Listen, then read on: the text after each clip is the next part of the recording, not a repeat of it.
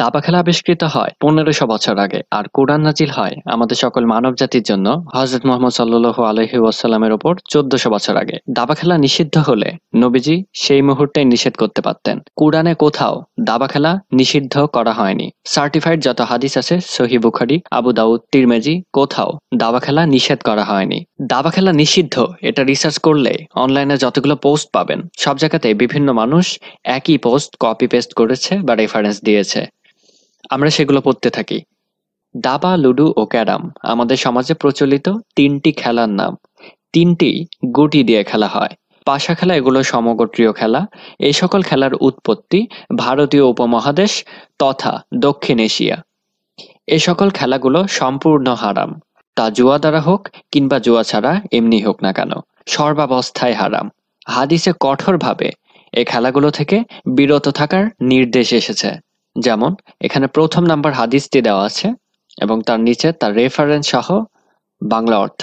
আবু মুসা আশআরী রাদিয়াল্লাহু তাআলা থেকে বর্ণিত, যে ব্যক্তি পাশা বা দাবা খেলল সে আল্লাহ ও রাসূলের অবাধ্য হলো।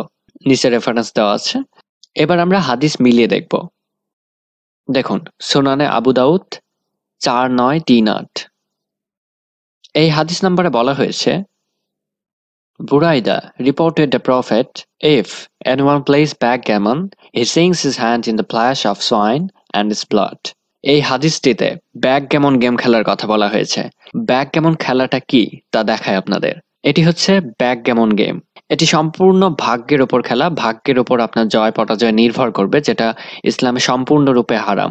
যেমন লুডো খেলা, তাস খেলা, এখানে আপনার ভাগ্যের উপর নির্ভর করতে হয়, কোনো বুদ্ধির অংশ নেই। ভাগ্য যদি খারাপ হয় তাহলে আপনাকে কেউ জেতাতে পারবে না। যারা তাস খেলেছেন তারা খুব ভালোভাবে জানেন, কার্ডগুলো উলট পালট করে মিশিয়ে তারপর সবার মাঝে কার্ডের নাম্বার না দেখে ভাগ করে দেওয়া হয়, তারপর যার ভাগে যা পড়বে তা নিয়েই খেলতে হয়। হ্যাঁ, আপনি বুদ্ধি দিয়ে খেলতে পারবেন যদি কার্ডের ম্যাজিক জানেন, চুরি করেন, আর চুরি জিনিসটা সকল ধর্মেই হারাম। লুডো খেলাতেও যদি চুরি যুক্ত করতে পারেন তাহলে জিততে পারবেন। তো ব্যাকগ্যামন গেম সম্পূর্ণ ভাগ্যের ওপর খেলা, যে খেলাতে কোনো কল্যাণ নিহিত নেই। দ্বিতীয় নম্বর হাদিস, আব্দুল্লাহ ইবনে উমর রাদিয়াল্লাহু তাআলা যদি তার পরিবারের কাউকে দাবা বা পাশা খেলতে দেখতেন তাহলে তাকে মারতেন এবং দাবা ভেঙে ফেলতেন। তার নিচে হাদিসের রেফারেন্স, তবে এগুলো সার্টিফাইড হাদিসের না। সার্টিফাইড হাদিস কি আর নন সার্টিফাইড হাদিস কি এটা নিয়ে আর কিছুক্ষণের মধ্যে আলোচনা করব। তবে এইখানে ওপরে যে আরবিটা দেওয়া আছে সে আরবিটা যদি আপনারা যারা আরবি জেনে থাকেন তারা ট্রান্সলেট করে দেখেন তাহলে দেখতে পাবেন যে এখানে সম্পূর্ণ ভুল একটা আরবি লাইন দেওয়া হয়েছে, যেটার অর্থ এটা কখনোই হয় না। 3 নম্বর হাদিসে আমরা যাই। হাদিসের রেফারেন্স দেওয়া আছে এবং উপরে আরবি।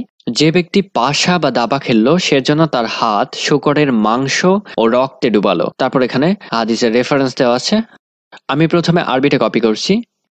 এটা গুগল ট্রান্সলেটরে কপি করলে অর্থ পাবেন, ভাবার্থ পাবেন না, কিন্তু প্রত্যেকটা শব্দের অর্থ অ্যাকিউরেটলি পাবেন। যেমন আপনি যদি গুগল ট্রান্সলেটরে লেখেন আই ইট রাইস, তাহলে এটার শাব্দিক অর্থ পাবেন যে আমি খাই ভাত, কিন্তু বাংলাতে ভার্ব বা ক্রিয়াপদটা পরে হয়। এর জন্য বাংলাতে সঠিক ট্রান্সলেশনটা হবে আমি ভাত খাই। ইংরেজিতে ভার্বটাই আগে, কিন্তু গুগল ট্রান্সলেটর থেকে আপনি শব্দের সঠিক অর্থটা অন্তত জেনে যেতে পারছেন, ভাবার্থ পাচ্ছেন না। কষ্ট হবে গ্রামার না জানলে সাজাতে, কিন্তু একটা ধারণা পাবেন, কারণ এটা একটা যন্ত্র, এটা মানুষের তৈরি একটা প্রোগ্রাম, তাই এটা যন্ত্রের মতোই চলবে। তবে গুগল ট্রান্সলেটর এখন অনেক উন্নত হয়েছে, এখানে আই ইট রাইস লিখলেও এখন আমি ভাত খাই আসবে।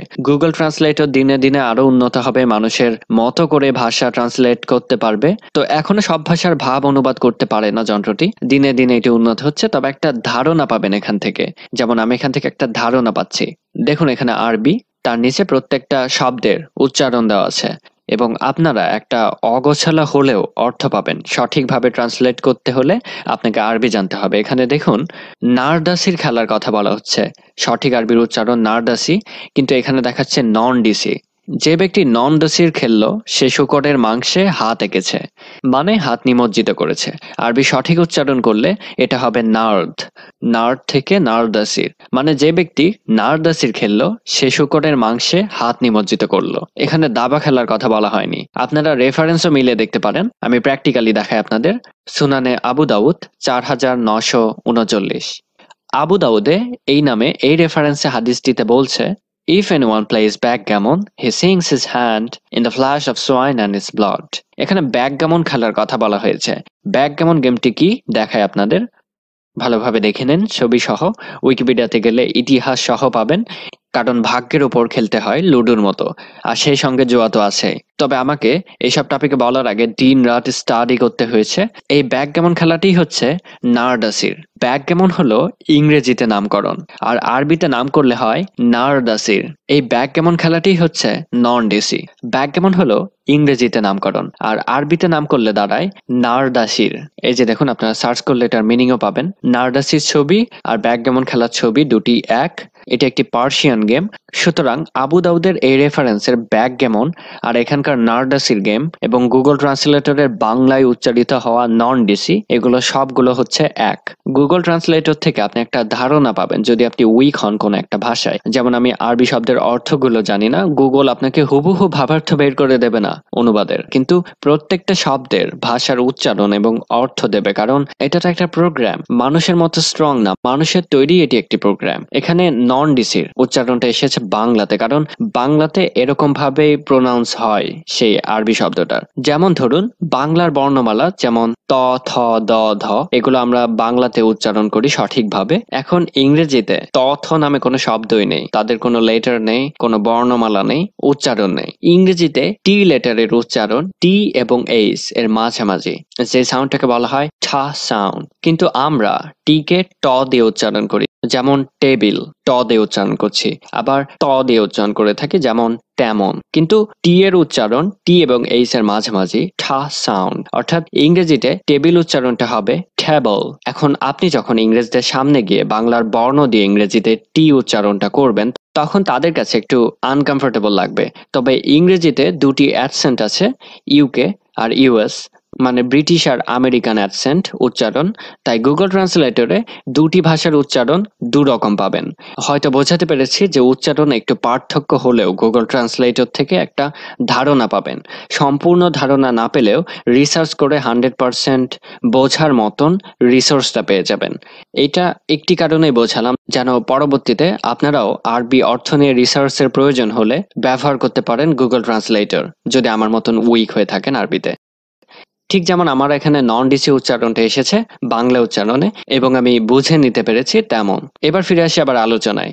আমি ভালোভাবে আবিষ্কার করলাম এখানে 1 নম্বর উদাহরণ এবং 3 নম্বর উদাহরণ একই, দুবার দুভাবে উপস্থাপন করা হয়েছে যেন দাবা খেলা হারাম এটা দলিল আরো শক্ত করা যায়। একবার বলা হয়েছে যে ব্যক্তি দাবা বা পাশা খেললো সে রসুলের অবাধ্য হলো, আরেকবার বলা হয়েছে যে ব্যক্তি দাবা বা পাশা খেললো সে শূকরের মাংস ও রক্তে হাত নিমজ্জিত করলো। কিন্তু সঠিক অর্থ শূকরের মাংসে ও রক্তে হাত নিমজ্জিত করলো এই লাইনটা, কারণ আমরা জানি শূকরের মাংস, রক্ত এগুলো আমাদের ইসলামে হারাম করা হয়েছে। আর আপনি যদি হারাম জিনিসে হাত নিমজ্জিত করেন তাহলে সেটাও তো হারাম। একই হাদিসের অর্থ দুইবার দুইভাবে উপস্থাপন করা হয়েছে রেফারেন্সের অভাবে দাবাকে নিষিদ্ধ করার জন্য। অথচ এখানে বলা হয়েছে নারদাসির গেমের কথা, এটা জুয়া খেলা। এখানে দাবা খেলার কথা একবারও উল্লেখ করা হয়নি, অথচ ভুলভাবে উপস্থাপন করা হয়েছে। এবার আমরা আরো সহজভাবে বোঝার সুবিধার্থে যারা যারা সবাই একই কথা বলেছেন দাবা খেলা নিষিদ্ধ এই ব্যাপারে, আমরা সেই অংশগুলো দেখি। সুপ্রিয় দর্শক শ্রোতা ভাই বোন, আমাদের মধ্যে অনেকেই নিছক টাইম পাস করার জন্য, সময় কাটানোর জন্য লুডো খেলে থাকেন। অনেকে তাস, দাবা অথবা ক্যারাম ইত্যাদিও খেলে থাকেন। এ সমস্ত খেলা আজকাল সরাসরি খেলার পাশাপাশি অনেকে অনলাইনেও খেলে থাকেন। নিছক সময় কাটানোর জন্য যদি এই সমস্ত খেলাধুলো করা হয়, সেখানে যদি কোনো প্রকার পারস্পরিক আর্থিক লেনদেন না হয়, ইসলামের শরীয়তের দৃষ্টিকোণ থেকে এ সমস্ত খেলাধুলা জায়েজ নাকি না জায়েজ সে বিষয়ে আমরা কথা বলবো ইনশাআল্লাহ বিইذনিল্লাহ। শুরুতেই যে কথাটা বলে রাখতে চাই তা হলো, একজন মানুষের স্বাভাবিক বিকাশের স্বার্থে সাধারণ খেলাধুলা এবং সুস্থ বিনোদন বা চিত্ত বিনোদনের বিষয়টিকে ইসলামী শরিয়া অ্যালাউ করে বিশেষ কিছু শর্ত এবং মূলনীতির আলোকে। সে সকল মূলনীতি এবং শর্তকে খেয়াল করে যদি আমরা কোনো খেলাধুলা করি, কোনো বিনোদনের পন্থা অবলম্বন করি, তাহলে ইসলামী শরিয়ার দৃষ্টিকোণ থেকে সেটি নিষিদ্ধ নয় বরং অনুমোদিত। সে সমস্ত মূলনীতিগুলো কী কী, যেগুলোর ভিত্তিতে আমরা খেলাধুলা করতে পারি, সে বিষয়ে আমরা আলোচনার শেষাংশে কথা বলবো ইনশাআল্লাহ বিইذনিল্লাহ।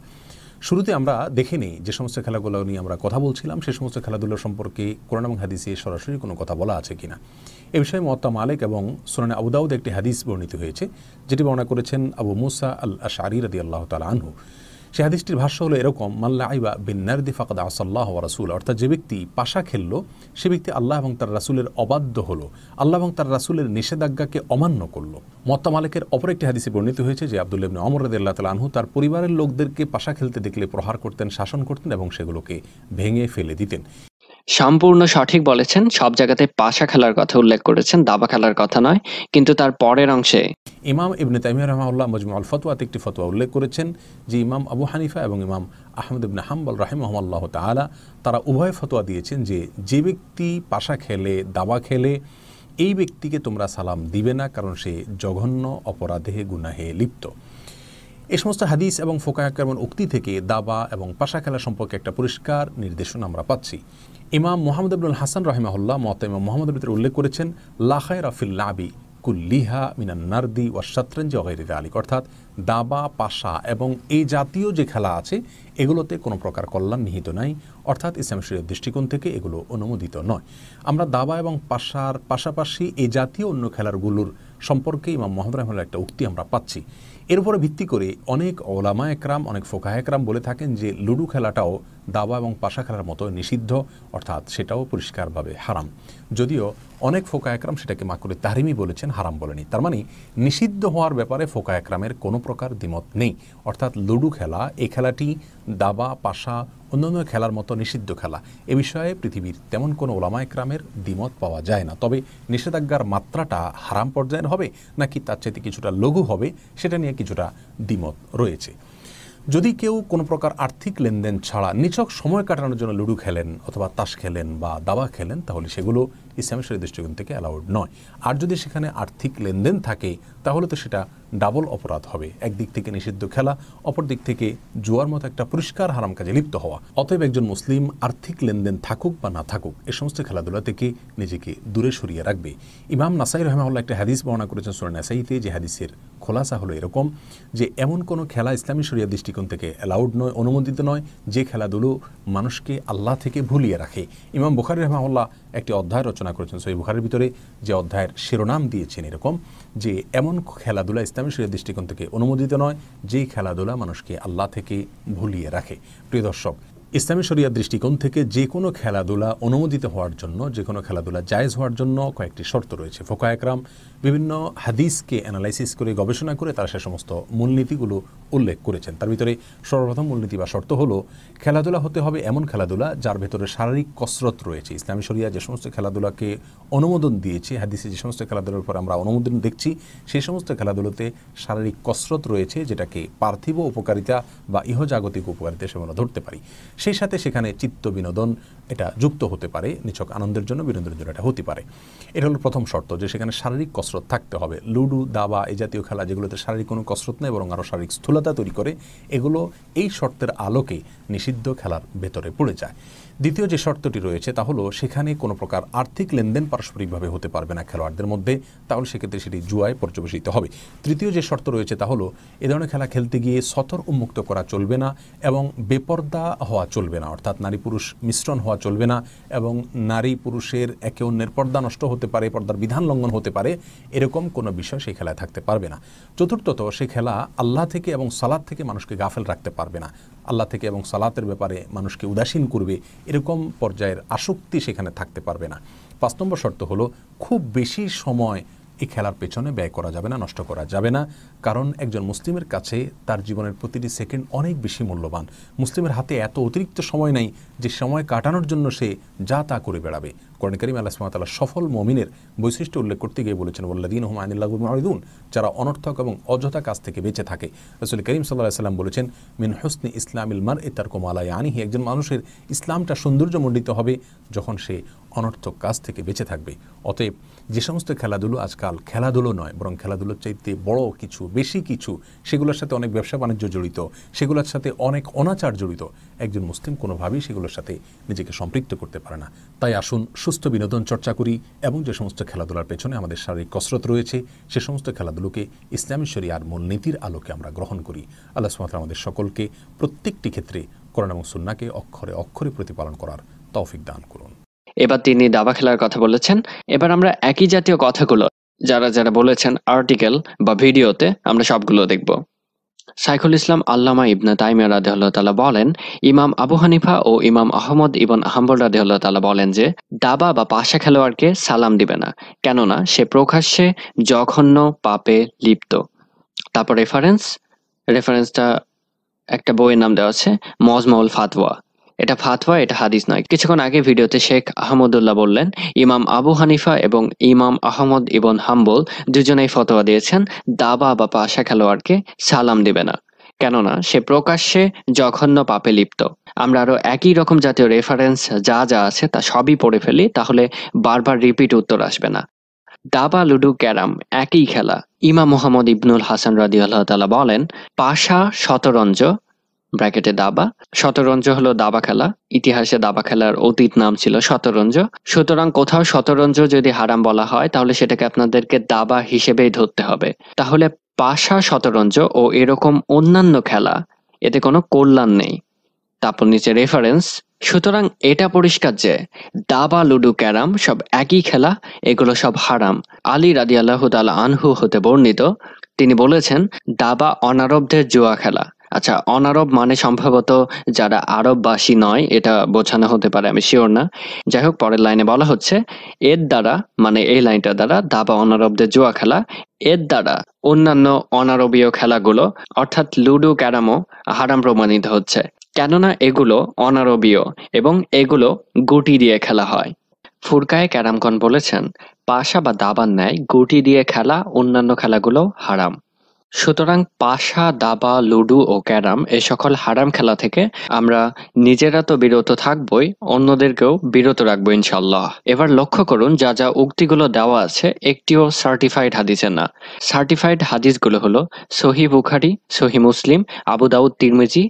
আরো কিছু সার্টিফাইড হাদিস আছে যেগুলো বাদে অন্যান্য হাদিসগুলো আমরা গ্রহণ করব না, সেটাই মূল আলোচনা। তবে এসব রেফারেন্সের সাথে আরো যেসব রেফারেন্সগুলো মিলেছে, আমরা সেই সব রেফারেন্সগুলো আগে দেখি। প্রথমে রেফারেন্সের জন্য চলে যাচ্ছি ইন্টারন্যাশনাল কিছু সাইটে, লিংক ডেসক্রিপশনে দেওয়া থাকলো। সেখানে কি বলা হয়েছে তা আমরা দেখতে থাকি। প্রথমে ইংরেজি পড়ছি, তারপর বাংলা ট্রান্সলেশন করছি। প্রেজ টু বি আল্লাহ, সকল প্রশংসা আল্লাহর নামে। When says distracts us from what we are obligated to do, both inwardly and outwardly, it is haram according to the conscience of the scholars. দাবা খেলা যখন আমাদের অভ্যন্তরীণ ও বাহ্যিকভাবে ইসলাম থেকে বিরত রাখে, তখন সেটা স্কলারদের মত অনুযায়ী হারাম। Such as when it is distracts from an obligatory duty such as prayers or anything that is necessary in the interest of oneself or one's family, or enjoying what is good and forbidding what is evil, or upholding ties of the kindship, or honoring one's parents, or any obligations connected to the position of authority or leadership, etc. In this case, it is haram according to the conscience of the scholars. দেখতে পাচ্ছেন এখানে বলা হলো যেমন এমন কিছু দায়িত্ব যা ইসলামে বাধ্যতামূলক করা হয়েছে, উদাহরণ হিসেবে নামাজ যেটা ইসলামে বাধ্যতামূলক করা হয়েছে, এটা থেকে যখন কোনো কিছু আপনাকে বিরত রাখবে, পাশাপাশি এমন কাজ যা কারো পরিবার থেকে বা সৎকর্মের নির্দেশ দেওয়া থেকে বা মন্দকে নিষেধ করা থেকে, আত্মীয়তা সম্পর্ককে সমর্থন করা, পিতামাতার সম্মান করা ইত্যাদি সম্পর্কিত যত বিষয়গুলো আছে, এগুলো থেকে যদি আপনাকে বাধা দেয় তবে সেগুলো হারাম ইসলামী স্কলারদের মতামত অনুযায়ী। Similarly, if it involves anything that is haram, such as telling lies, swearing the false oaths, cheatings, or helping in wrongdoing, or other forbidden things, that is also haram according to the conscience of the Muslim. Adapted from Mojmu al-Fatwa 32/218. এখানে বলা হচ্ছে একইভাবে মিথ্যা বলা, মিথ্যা শপথ করা, প্রতারণা করা, অন্যায় কাজ করা বা অন্যায় কাজে সহায়তা করা বা অন্য কোনো নিষিদ্ধ বিষয় যা হারামের সাথে জড়িত থাকে, তবে তা মুসলিমদের জন্য হারাম। But if it does not distract us from our obligations or involving anything that is haram, then there is no difference of scholar opinion concerning the ruling. The majority of scholars ব্র্যাকেটে তাদের নাম দেওয়া আছে আবু হানিফা, মালিক, Ahmad, said that is also haram basing the view of the evidence of the book of Allah and the opinions of Sahaba. এখানে বলা হচ্ছে কিন্তু যদি এগুলো আমাদের বাধ্যবাধকতা থেকে বিরত না রাখে বা হারাম কোনো বিষয়কে জড়িত না করে, তবে এটা হারাম না।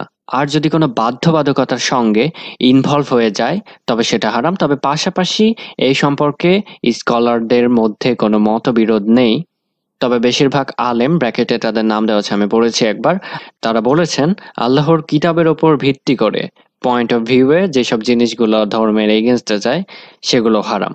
Al-Qurtubi, may Allah have mercy on him, said, "This ayah indicate that it is haram to play dice or says whether that involves gambling or not. Because when Allah forbid alcohol as he explained the reason for that, which is shaitan, ব্র্যাকেটে Saturn লেখা আছে, বাংলাতে শয়তান বলা হয়, আরবিতে শয়তান, আর ইংরেজিতে স্যাটার্ন বলা হয়। সো লাইনটা কমপ্লিট করি। which is Shaitan's wants only to excite and mighty and hinder you from the remembrance of Allah and from His Salah. So every kind of game in which a little leads to a lot, মানে অল্প থেকে অনেক বড় কিছু হয়ে যায়, and stirs up enmity and hatred between those who are devoted to it and prevents them from the remembering of Allah and praying, is like drinking alcohol, which implies that it must be haram like alcohol. Al-Jami li Akram al-Quran 6/291। এখানে বলা হচ্ছে আল কুরতুবী রাদিয়াল্লাহু আলাইহি ওয়াসাল্লাম বলেছেন, এই আয়াতটি ইঙ্গিত দেয়, নিচে আপনারা একটি আয়াত দেখতে পাচ্ছেন, সে সম্পর্কে তিনি বলেছেন যে জুয়া জড়িত গেম থাকুক বা না থাকুক, পাশা বা দাবা খেলা হারাম।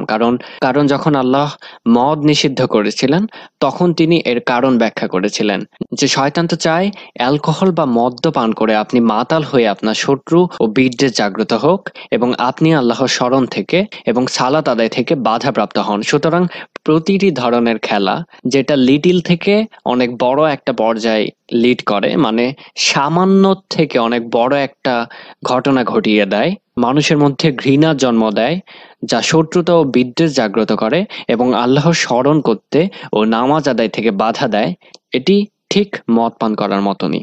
এটি দ্বারা আমরা বুঝলাম যে সেই সব খেলাকে মদ পান করার মতনই হারাম করা হয়েছে যেগুলো আমাদেরকে ধর্ম থেকে ডিস্ট্রাক্ট করে। আল জামেলি আকরাম আল কুরআন 6/291। এরপর নিচে দেওয়া হয়েছে সাহাবাদের মতামত। With regard to the views of the Sahaba, it was narrated that Ali ibn Abu Talib, may Allah be pleased with him, passed by some people who were playing chess. He said, এটা বর্ণিত হয়েছে আলী ইবন আবু তালেব, আল্লাহ তার উপর শান্তি বর্ষিত করুক, তিনি কিছু মানুষদের পাশ দিয়ে যাচ্ছিলেন যারা দাবা খেলছিলেন। এটি দেখে তিনি বললেন, এই যে he said, তারপর কোরআনের একটি আয়াত, অর্থাৎ তিনি কোরআনের এই আয়াতটি বলেছিলেন, What are these images to which you are devoted? From Al-Anbiya 21, verse number 52. Imam Ahmad said, the soundest comment and says, what that which was said by Ali রাদিয়াল্লাহু তাআলা আনহু, মে আল্লাহ বি প্লেজড উইথ হিম। এখানে সেই কোটেশনটার অর্থ, এটা কোন ধরনের মূর্তি যার প্রতি তোমরা আচ্ছন্ন হয়ে আছো। এবার যখন আপনি কোরআনের সঙ্গে মেলাবেন তখন আপনি দেখতে পাবেন যে সম্পূর্ণভাবে এখানে মিসলিডিং দেওয়া হয়েছে। সূরা আল আনবিয়া, এটি কোরআনের 21তম সূরা এবং এটির 52তম আয়াত আমরা মিলিয়ে দেখি। এখান থেকে আমরা দেখতে পাচ্ছি আরবি উচ্চারণ দেওয়া আছে, তারপর অর্থ। তো 52তম আয়াতে বলা হচ্ছে, যখন সে তার পিতা ও তার কাউকে বলল, এ মূর্তিগুলো কি যেগুলোর পূজায় তোমরা রত আছো। তার পরের আয়াতে বলা হচ্ছে যে তারা বলল, আমরা আমাদের পিতৃপুরুষকে এদের পূজা করতে দেখেছি। পরের আয়াতে সে বলল, অর্থাৎ আবু তালেব বলল, তোমরা নিজেরা এবং তোমাদের পিতৃপুরুষেরা সবাই স্পষ্ট রয়েছে ভ্রান্তিতে, মানে মূর্তি পূজা করছো, এটি স্পষ্ট ভ্রান্তি। এরপর 58 নম্বর আয়াতে আরো ধারণা পরিষ্কার হবে। অতঃপর সে মূর্তিগুলোকে চূর্ণ বিচূর্ণ করে দিল। এখানে স্পষ্টভাবে বলা হচ্ছে যে মূর্তিগুলোকে তিনি ভেঙে দিয়েছেন, চূর্ণ বিচূর্ণ করে দিয়েছেন। এরপর 59 নম্বর আয়াতে বলা হচ্ছে, তারা বলল মানে হলো যাদের মূর্তিটি ভেঙে দিয়েছে তারা, আমাদের দেবদেবীগুলোর সাথে কে এমনটা করলো, নিশ্চয়ই সে জালিম। অর্থাৎ যে মূর্তিটা ভেঙে দিয়েছে তাকে সেই ব্যক্তিগুলো জালিম বলছে, কারণ তারা তাদের মূর্তিটির পূজা করছিল এবং সেই মূর্তিগুলোকে ভেঙে দেওয়া হয়েছে।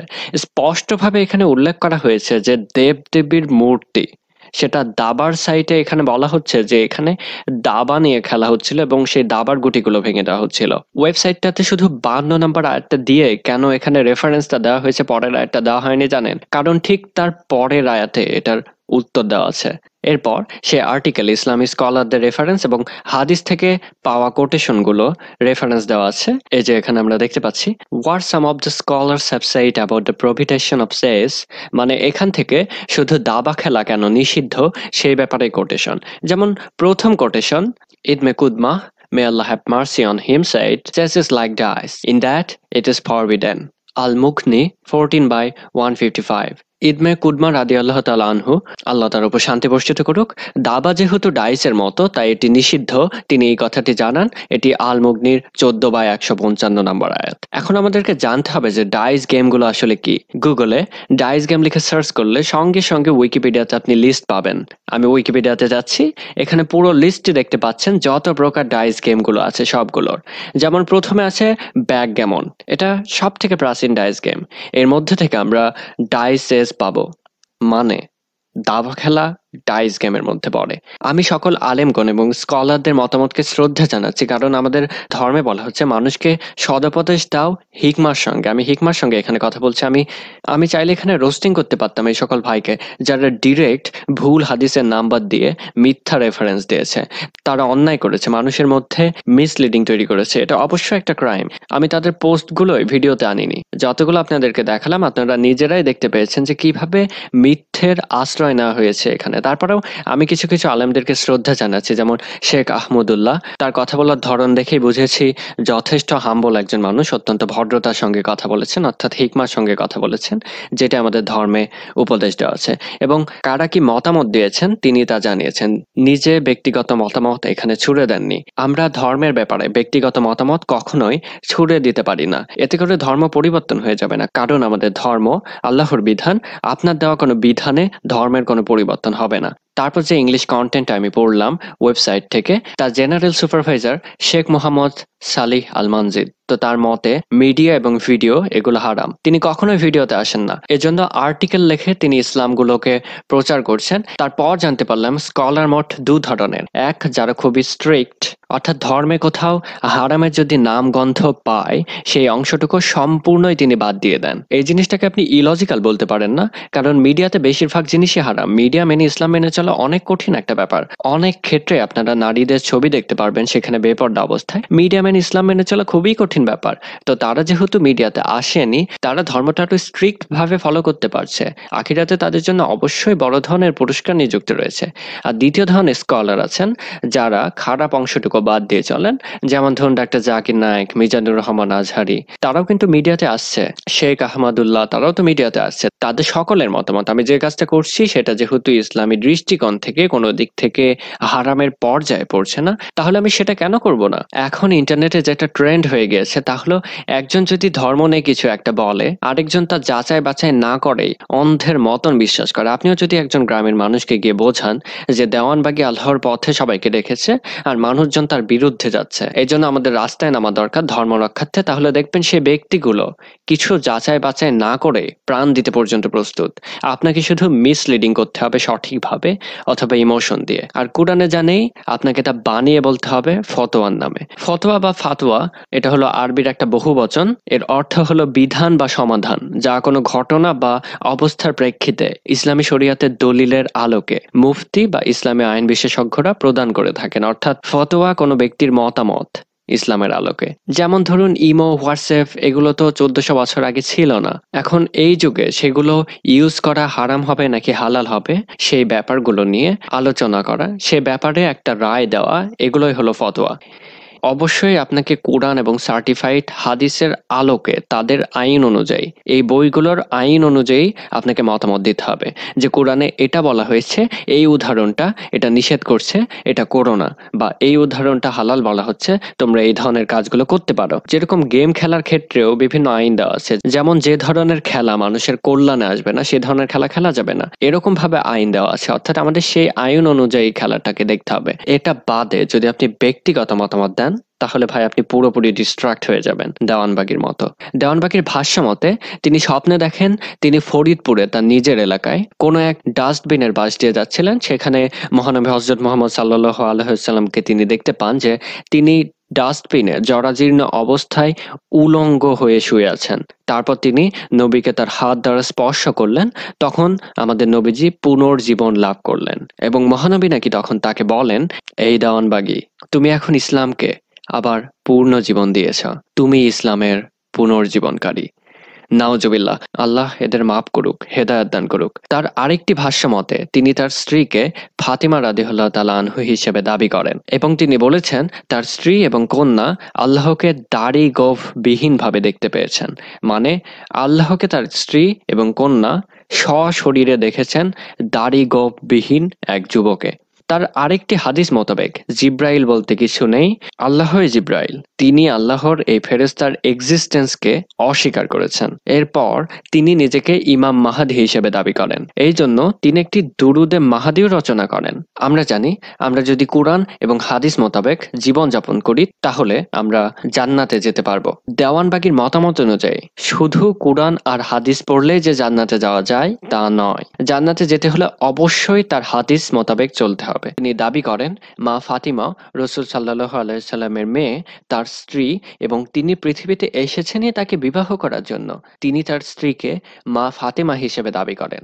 আর তার এই পোটকা শরীর দেখে মনে পড়ল তিনি নিজে হাদিস বানিয়েছে, রোজার মাসে সেহরি খেয়ে যখন আজান দেওয়া হয় তখন থেকে আমরা পানাহার থেকে বিরত থাকি রোজা রাখার জন্য। তিনি জানিয়েছেন আজান দিলেই যে খাওয়া যাবে না তা নয়, আজান দেওয়ার পরেও আপনি খেতে পারবেন রোজার সময়, এতে কোনো সমস্যা হবে না। তার আরেকটি ভাষ্য মতে আপনি যদি কেয়ামতের ময়দানে আল্লাহর আরশের নিচে যেতে পারেন তখন আল্লাহকে আপনি দেওয়ান বাজার ফলোয়ার, আপনি এদের বিরুদ্ধে কথা বলবেন, এদের যত অন্ধভক্তরা আছে আপনাকে এসে গলা কেটে মেরে ফেল করেছেন, ইমাম মাহদি দাবি করেছেন, নিজে হাদিস রচনা করেছেন। এটার একটাই কারণ, তা হচ্ছে কোরআন আর সার্টিফাইড হাদিস না মেনে চলে নিজে ব্যক্তিগত মতামত দিয়ে কোনো জিনিসকে ধর্মে বৈধ এবং অবৈধ করা। আপনি এটা 100% কনফার্ম থাকতে পারেন, কোনো ব্যক্তি যদি কোরআন এবং হাদিসের আলোকে চলে তাহলে ডিস্ট্রাক্ট হয়ে যাওয়ার কোনো সম্ভাবনা নেই। এখন দাবা হারাম কি হালাল, তাহলে আমাদেরকে এটি বিবেচনা করতে হবে কোরআন এবং হাদিসের আলোকেই, কখনোই নন সার্টিফাইড হাদিসের আলোকে না বা ব্যক্তিগত মতামতে না। কারণ আপনার ব্যক্তিগত মতামতে কখনোই ধর্ম পরিবর্তন হয়ে যাবে না। তো ইসলামে কোনো কিছু সিদ্ধান্ত নেওয়া হয় দলিল অনুযায়ী, রুলস অনুযায়ী। এর বাইরে গেলেই আপনি কুফরিতে লিপ্ত হয়ে যেতে পারেন। এই দলিলগুলো হলো 4টি। এক, কোরআন, যেটা হলো আল্লাহর রচিত কিতাব যা মুসলিমদের জন্য প্রেরণ করা হয়েছে। 2, হাদিস, আল্লাহর প্রেরিত নবী রাসূল যারা ইসলামের দাওয়াত দিয়েছেন তাদের মুখের কথা ও জীবনযাপন। 3 হলো ইজমা, কোন যুগের সকল মুসলিমদের ঐক্যমত। আর 4 হলো কিয়াস, উপরের উল্লেখিত কুরআন, হাদিস, ইজমাতেও কোনো বিষয় সমাধান না পাওয়া গেলে মাসলা বা বিধান অনুযায়ী অনুমান করে নির্ণয় করাকে কিয়াস বলে। অর্থাৎ এই 4টি দলিল যদি বলে দাবা খেলা হারাম, তবে আপনার ব্যক্তিগত মতামত এখানে খাটবে না হালাল করার ব্যাপারে। এবারে আমরা একটু ডিটেলস জেনে নিয়ে এই ব্যাপারটা সমাধান করার চেষ্টা করব যে দাবা হারাম নাকি হালাল। প্রথমে আসি কুরআন। কুরআন মাজিদ ইসলাম ধর্মের পবিত্র ধর্মগ্রন্থ, যা আল্লাহর বাণী এবং আমরা সকল মুসলমানরা এটাকে বিশ্বাস করে থাকি। এটি মানবজাতির সর্বোৎকৃষ্ট ধর্মগ্রন্থ, সংবিধান এবং সেই সঙ্গে পূর্ণাঙ্গ জীবনযাপন। অর্থাৎ আপনার জন্ম থেকে মৃত্যু পর্যন্ত কোন জিনিস বৈধ কোন জিনিস অবৈধ 100% এখানে উল্লেখ রয়েছে। তবে কিছু অর্থ বুঝতে আমাদেরকে হাদিসের সাহায্য নিতে হয়। কুরআনে যদি কোনো কিছু নিষেধ করা হয় তাহলে একজন মুসলিম হিসেবে তা মেনে নিতে আমাদের কোনো অসুবিধা নেই। যেহেতু কুরআন আল্লাহর বাণী, তার রচিত কোনো কথা অস্বীকার করলে একজন মুসলিম তার ঈমান হারাবে।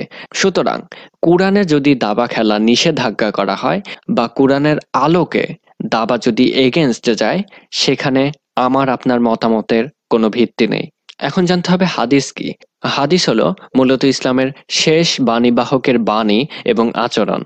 অর্থাৎ আল্লাহর প্রেরিত নবী রাসূল যারা ইসলামের দাওয়াত দিয়েছেন তাদের মুখের কথা ও জীবনযাপন, এটিই হলো হাদিস। কুরআন ইসলামের মৌলিক গ্রন্থ। মৌলিক কথাটার অর্থ হলো যে জিনিসটি অন্য কোনো কিছুর ওপরে ডিপেন্ড করে না, বরং অন্য কোনো কিছুই এটির উপরে ডিপেন্ড করে, সেটি হচ্ছে মৌলিক।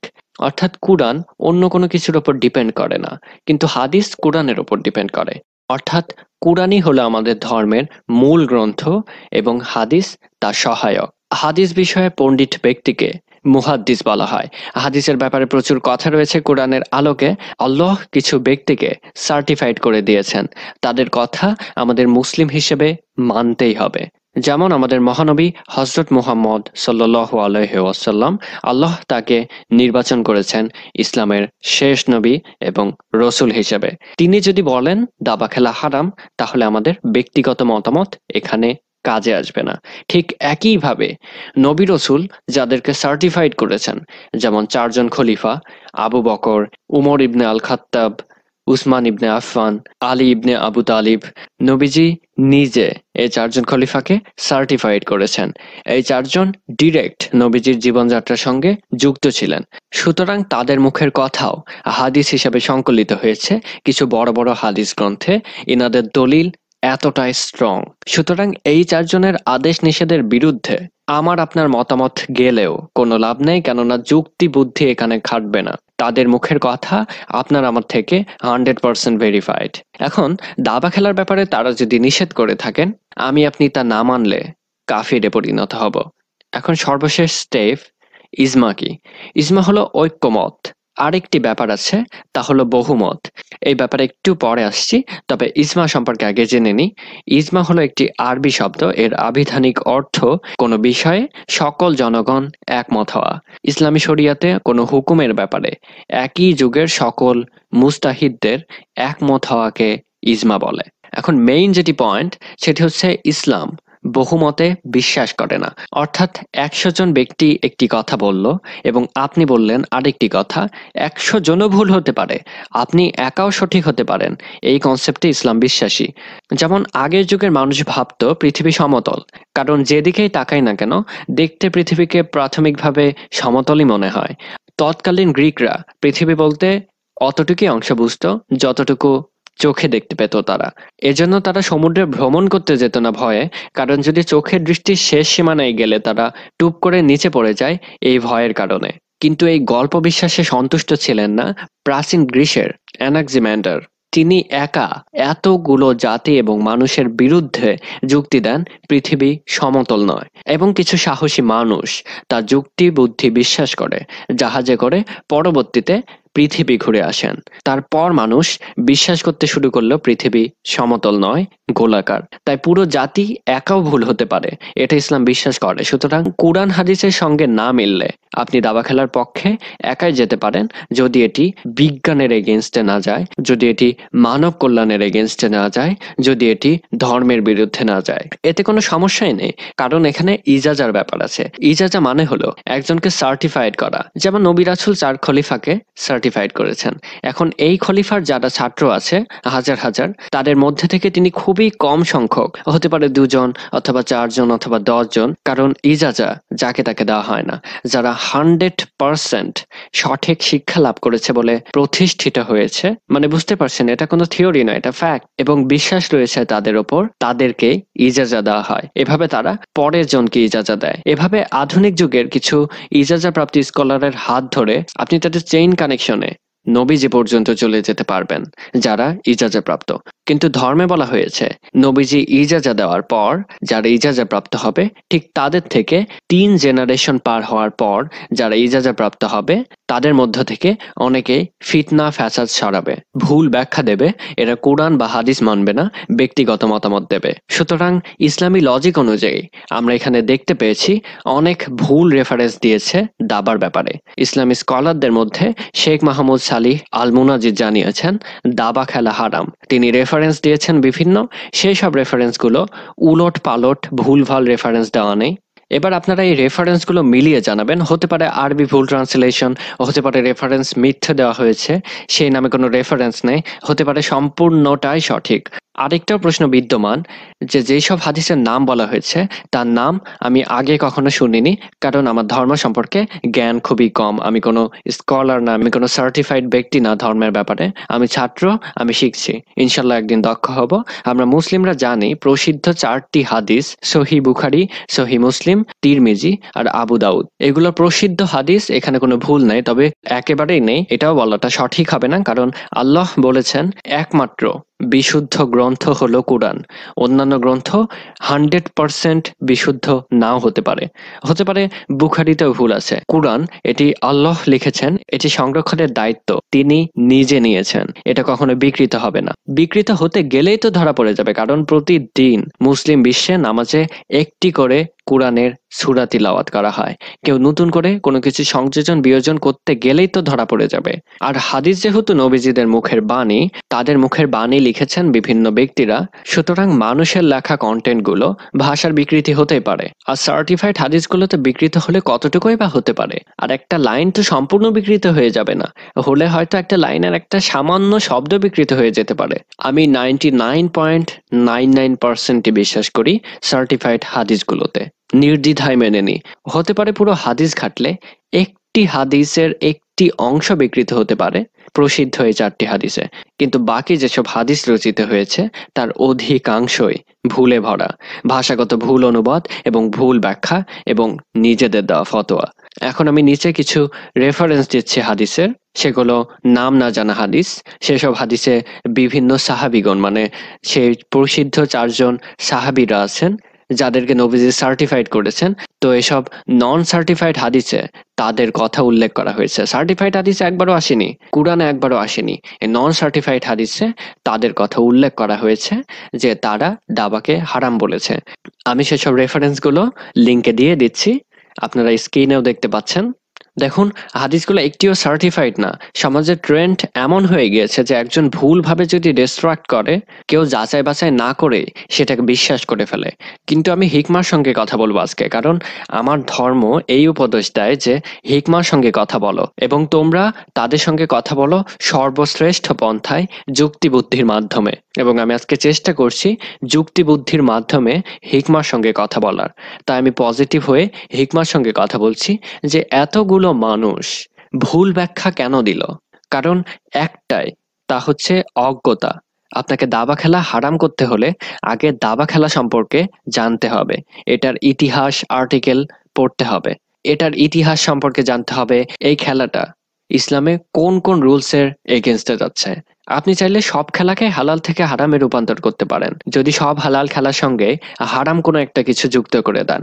যেমন জুয়া খেলা, আর ডাইস জাতীয় খেলাই হলো জুয়া, কারণ এখানে ভাগ্যের ওপর নির্ভর করে খেলতে হয়। আপনি নিজেই ভেবে দেখেন, আপনি লুডো খেলছেন, আপনি তাস খেলছেন, এখানে কার্ড যদি ভালো না পড়ে, আপনি যদি ভালো দান না পান, তাহলে কোনো লাভ হবে না বুদ্ধি থাকলেও। ভেবে দেখুন, ভাগ্যের দ্বারা এখানে খেলা নিয়ন্ত্রিত হচ্ছে।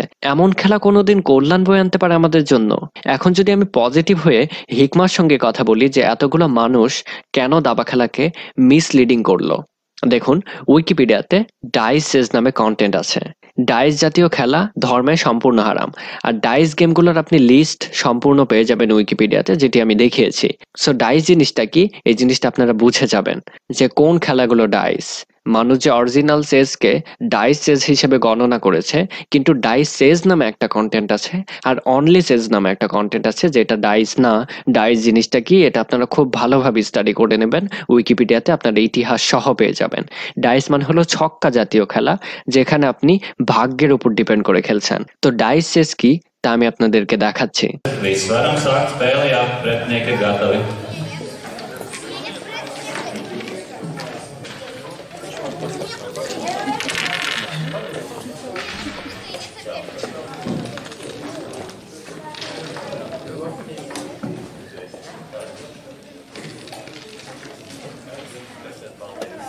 দেখতে পেলেন এখানে ছক্কার গুটি ফেলার পর পয়েন্ট পড়ে, যে পয়েন্ট অনুযায়ী আপনার দাবার গুটিগুলো পয়েন্টের সঙ্গে মিলিয়ে চাল দেওয়া হয়। ধরুন আপনার কিং এর পয়েন্ট 3, কুইনের পয়েন্ট 2, রুকের পয়েন্ট 1। উদাহরণ হিসেবে বলছি, আমি বোঝানোর জন্য বলছি, এরকম পয়েন্ট নাও থাকতে পারে এই খেলাতে। আমি উইকিপিডিয়া থেকে এরকম ভাবে পড়লাম, আপনার উইকিপিডিয়াতে সঠিক পয়েন্ট পেয়ে যাবেন সেখানে। এখন ধরেন আপনি গুটি ফেলার পর 6 পড়লো, তখন আপনি এই 6 পয়েন্ট থেকে যেই গুটিকে ইচ্ছা পয়েন্ট অনুযায়ী মুভ করতে পারবেন। যেরকম কিং এর পয়েন্ট 3, আপনি চাইলে খেলার প্রথমে কিংকেও মুভ করতে পারবেন, তারপর কুইনকে মুভ করতে পারবেন আরো 2 পয়েন্ট দিয়ে, আরো 1 পয়েন্ট বেঁচে থাকলো, সেই পয়েন্ট দিয়ে আপনি রুককে মুভ করাতে পারেন। আমাদের ধর্মে স্পষ্ট বলে দেওয়া হয়েছে কোনো খেলাকে আপনি জুয়ার সঙ্গে যুক্ত করতে পারবেন না, তাহলে সেটাও অ্যাক্টিভ ভাবে হারামে পরিণত হবে। যেহেতু আপনি জুয়া হালালের সঙ্গে যুক্ত করে খেলছেন, সেটা অবশ্যই হারাম হবে। এরপর বলা হয়েছে কোনো খেলাকে প্রফেশন হিসেবে নেওয়া যাবে না, কারণ নিলেই সেখানে হালাল থেকে আস্তে আস্তে আপনি হারামের পথে পা বাড়াবেন। এই ব্যাপারে ভিডিও থেকে আমরা দেখি। আমরা হারাম থেকে বেঁচে থাকব, একটু বেশি খাইতে গিয়ে, একটু বেশি পড়তে গিয়ে, একটু বেশি লাক্সারির জন্য বা একটু বেশি আরামের জন্য আমরা হারামে চলে যাওয়া থেকে বিরত থাকবো ইনশাল্লাহ। এবং আমরা সন্দেহযুক্ত জিনিসগুলোকে অ্যাভয়েড করে থাকবো। এখানে একটা কথা আসতেছে, অনেক সময় দেখবেন স্কলাররা বলেন যে জায়েজ, যেটা জায়েজ হচ্ছে হারাম এবং হালালের ওয়াল। খেয়াল করবেন কথাটা, জায়েজ কথাটা হচ্ছে, অনেক সময় দেখবেন উত্তম উত্তম করতে করতে জায়েজে চলে আসলেন, জায়েজ হচ্ছে হারাম এবং হালালের ওয়াল। জায়েজ থেকে পা পিছলাই গেলে আপনি কিন্তু হারামে চলে যাবেন। এই জন্য সবসময় জায়েজ দিয়ে সব কিছু আমরা করব না, নির্ধারণ করব না। যেমন আমি একটা উদাহরণ দিয়েছিলাম গতদিন, বা অন্যখানে আমি দিই, অনেক সময় বলি, যেমন ক্রিকেট খেলাটা, ক্রিকেট খেলা জায়েজ না না জায়েজ, এই প্রশ্নটা কিন্তু আমরা অনেকেই করি। বা ফুটবল খেলা অথবা ফুটবল খেলা দেখাটা জায়েজ বা না জায়েজ। এখন ক্রিকেট খেলা যদি, আমি আগেও বলছি আপনাদের, হয়তো রিপিট হতে পারে, কেউ কারো কারো কাছে হয়তো রিপিটেটিভ মনে হবে জিনিসটা। ক্রিকেট খেলাটা জায়েজ না না জায়েজ, এখন আমি একজন মুফতিকে জিজ্ঞেস করলাম, অথবা একজন ইসলামী ইসেকে জিজ্ঞেস করলাম, স্কলারকে জিজ্ঞেস করলাম, ক্রিকেট খেলা জায়েজ না না জায়েজ। তো উনি যদি মনে করেন যে ক্রিকেট খেলা মানে হচ্ছে একটা ব্যাট এবং একটা বল, একটা ছেলে বল মারলো, একটা ছেলে ব্যাট চালাইলো এবং তাতে বলটা কিছু দূর গেল, একটা রান হলো বা কিছু একটা, এটা বললে না জায়েজ বলার কিছু নাই, ক্রিকেট খেলা জায়েজ না না জায়েজ। কিন্তু এর পরবর্তীতে আমি যখন জায়েজ বললাম বা জায়েজ বলে ধারণা করে আমি আগাইতে থাকলাম, নেক্সট আমি একটা খেলার প্রশিক্ষণ নিলাম, আমি প্রফেশনাল একজন খেলোয়াড় হইলাম, আমি বাংলাদেশ ন্যাশনাল টিমে খেলতে শুরু করলাম, আমি এটা আমার প্রফেশন হলো, আমি এটার জন্য 6 ঘন্টা 7 ঘন্টা ক্রিজে দাঁড়ায় থাকতেছি, আমার ইবাদত, আমার নামাজ রোজা সব যাচ্ছে। এটাকে কেন্দ্র করে মানুষ বেটিং করতেছে, লক্ষ লক্ষ পাউন্ডের বা ডলারের বেটিং হচ্ছে, মানুষকে প্রতারণা করতেছে, মানুষের ভিতরে হিংসা বিদ্বেষ বৃদ্ধি পাচ্ছে, মানুষকে মেরে ফেলতেছে এটার জন্য। মানে ক্রিকেট না, ফুটবলের জন্য মারে, আপনারা জানেন ইংল্যান্ডেও ওই ম্যানচেস্টার ইউনাইটেড এবং লিভারপুল এদের খেলার পরে বাসের নিচে ধাক্কা দিয়ে ফেলাই দিচ্ছে, মানে এক সাপোর্টার আরেক সাপোর্টারকে, এরকম ব্যাপার হয়। এই যে অনওয়ার্ড যেগুলো যাচ্ছে একটা একটা করে যত ব্যাপার, প্রত্যেকটার সাথে হারাম যুক্ত। সুতরাং জায়েজ দিয়ে বা ডাউটফুল জিনিস দিয়ে থেকে আমরা বেঁচে থাকবো। যদিও এটা ঠিক যে একটা বল দিয়ে একটা ব্যাট দিয়ে একটা বলকে মারাটা বেসিক্যালি জায়েজ, কিন্তু পরবর্তী জিনিসগুলো আমরা প্রত্যেকটা জায়গায় মুসলিম হিসেবে চিন্তা করব যে এটা ডাউটফুল ব্যাপার, এটা নিয়ে বেটিং হচ্ছে, বেটিং একটা হারাম জিনিস, জুয়া এটা। এখানে আমার ছেলে সারাদিন ক্রিজে দাঁড়ায় থাকছে, নামাজ পড়তেছে না। যারা স্টেডিয়ামে, কোথায় নামাজ পড়তেছে? স্টেডিয়ামে যারা 6 ঘন্টা 7 ঘন্টা থাকতেছে, তাদের মাগরিব যাচ্ছে, তাদের এশা যাচ্ছে। স্টেডিয়ামে গ্যালারিতে কি হয়? নাচানাচি হচ্ছে, অশ্লীল ব্যাপার হচ্ছে, গান হচ্ছে। এই যে অনওয়ার্ড একটার পর একটা হারাম আসতেছে, সেই জন্য আমরা ডাউটফুল জিনিস থেকে বেঁচে থাকবো। হারাম হালালের ব্যাপারে যখন ডাউট থাকবে তখন বেঁচে থাকবো, এবং শুধুমাত্র জায়েজ খুঁজবো না সব কিছুতে। এরপর ইসলামিক রুলস অনুযায়ী এমন কোনো খেলা খেলা যাবে না যেখানে পর্দার লঙ্ঘন হতে পারে। নারী পুরুষ যে খেলা একসঙ্গে খেলা যায় সেই সকল খেলাকে হারাম করা হয়েছে। দাবা খেলাতে পর্দা লঙ্ঘন হচ্ছে না। তার পরের রুলসে বলা হচ্ছে যে কোনো খেলা আপনাকে নামাজ থেকে বিরত রাখতে পারবে না। এখন আপনি দেখুন, একটা ক্রিকেট খেলা যদি শুরু হয়, ধরুন বাংলাদেশ এবং পাকিস্তান খেলা শুরু করলো দুপুরে, এখন সেই খেলোয়াড় আসরের নামাজ, গ্যালারির মানুষদেরকে বাদ দিয়ে, টিভি পডকাস্ট বাদ দিয়ে সালাত আদায় করে এসে কি আবার খেলতে পারবে? কখনোই সম্ভব না। আর ফুটবল খেলাতে তো আরো ফিতনা ফ্যাসাদ। বার্সেলোনায় খেলা শেষে বাসে ওঠার সময় এক খেলোয়াড় আরেক খেলোয়াড়কে ধাক্কা দিয়ে ফেলে দিচ্ছে শত্রুতার জন্য। আর দাবা খেলার ব্যাপারে আপনি যদি আন্তর্জাতিক রুলসও ফলো করেন, সেখানে আপনি দেখতে পাবেন এখানে সময় বেঁধে দেওয়া হয়। গ্র্যান্ড মাস্টাররা দাবা খেলে বুলেটে, গ্র্যান্ড মাস্টাররা টুর্নামেন্ট খেলেন দাবাতে বুলেটে। দাবা খেলাতে টাইমিং এর উপর ভিত্তি করে বিভিন্ন ক্যাটাগরি আছে, যেমন বুলেট, আল্ট্রা বুলেট, বিলস, র্যাপিড এবং ক্লাসিক্যাল গেম। বুলেট খেলাও 2 ধরনের আছে। একটা খেলাতে আপনি সম্পূর্ণ সময় পাবেন 2 মিনিট এবং প্রত্যেকটা মুভ দেওয়ার জন্য আপনি সময় পাবেন 1 সেকেন্ড করে। অর্থাৎ আপনি বুঝতে পারছেন কত কম সময়ের মধ্যে আপনাকে খেলা শেষ করতে হবে। এবং আরেকটি বুলেট যেটি আছে সেটি হলো 1+0, অর্থাৎ আপনাকে সম্পূর্ণ সময় দেওয়া হবে 1 মিনিট। ব্যাপারটা দেখায় আপনাদের। Of course I get Magnus now, this is huge. Yes. 4 feet away, I'm living life to a die. What can I say? I'm 23 now, but will I live to see 24? The way things are going, I don't know. Thanks for the compliment, Magnus. Did he live to see 24? He's still, Yeah, he's still kicking. 5 is Kicking around. Ah, cool. This is not Elvis.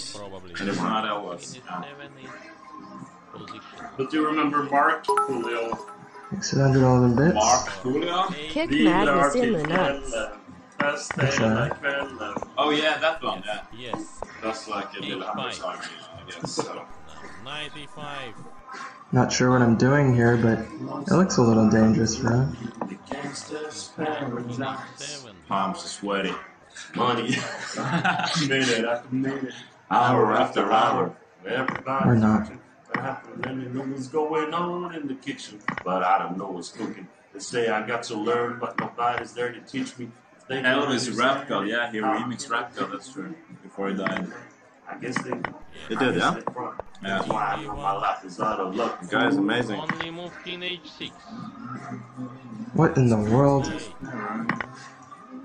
Hey, Queen F1, you're mean, Magnus. nice. I like it very much. Then, of course, the resulting position is a draw. Rook d8. Okay, exchanging the rooks. Rook takes, king takes, queen to d3, threatening to go to h7, king g8, bishop g3. Okay, I think now the reaction is what matters. Well, after f5, I would still say that white probably has something, and actually the resulting bishop's ending is not that pleasant for black. It's very dangerous. f4, f5, black might lose this one. g6, you still go f4. Then the question is if you can put black in the Zugzwang. G5, no, this No, I don't G5 really like. I don't like. Yeah, I don't so really maybe like king because G7, you had to keep that. It's two weaknesses. It's two weaknesses for black, and then bishop e3 and some Zugzwang's gonna start. Even though you cannot enter with the king that easily. Maybe there is nothing. You just Yeah. put the king on b6 and you go bishop g7, bishop f8. দাবা খেলাতে কোনো time দেওয়া হয় আন্তর্জাতিক rules অনুযায়ী, কারণ দেখেন এটি এমন একটি খেলা যেখানে দুই পক্ষের সমান পাওয়ার দেওয়া হচ্ছে।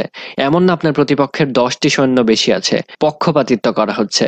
আপনার যত সংখ্যক সৈন্য আছে তারও ঠিক ততটুকু পরিমাণে সৈন্য আছে, একই সংখ্যক সৈন্য, এবং তাদের সৈন্যের ঠিক যতটুকু বডি মাসল, যতটুকু শরীরে সক্ষমতা, আপনারও সৈন্যের ঠিক ততটুকুই সক্ষমতা। এবং এরকম পক্ষপাতিত্ব করা হচ্ছে না যে তাদের ঘোড়া 5 ঘর যায় আর আপনার ঘোড়া যায় 2.5 ঘর। তাহলে ডিফারেন্টটা কোথায়? ডিফারেন্টটা হলো বুদ্ধিতে।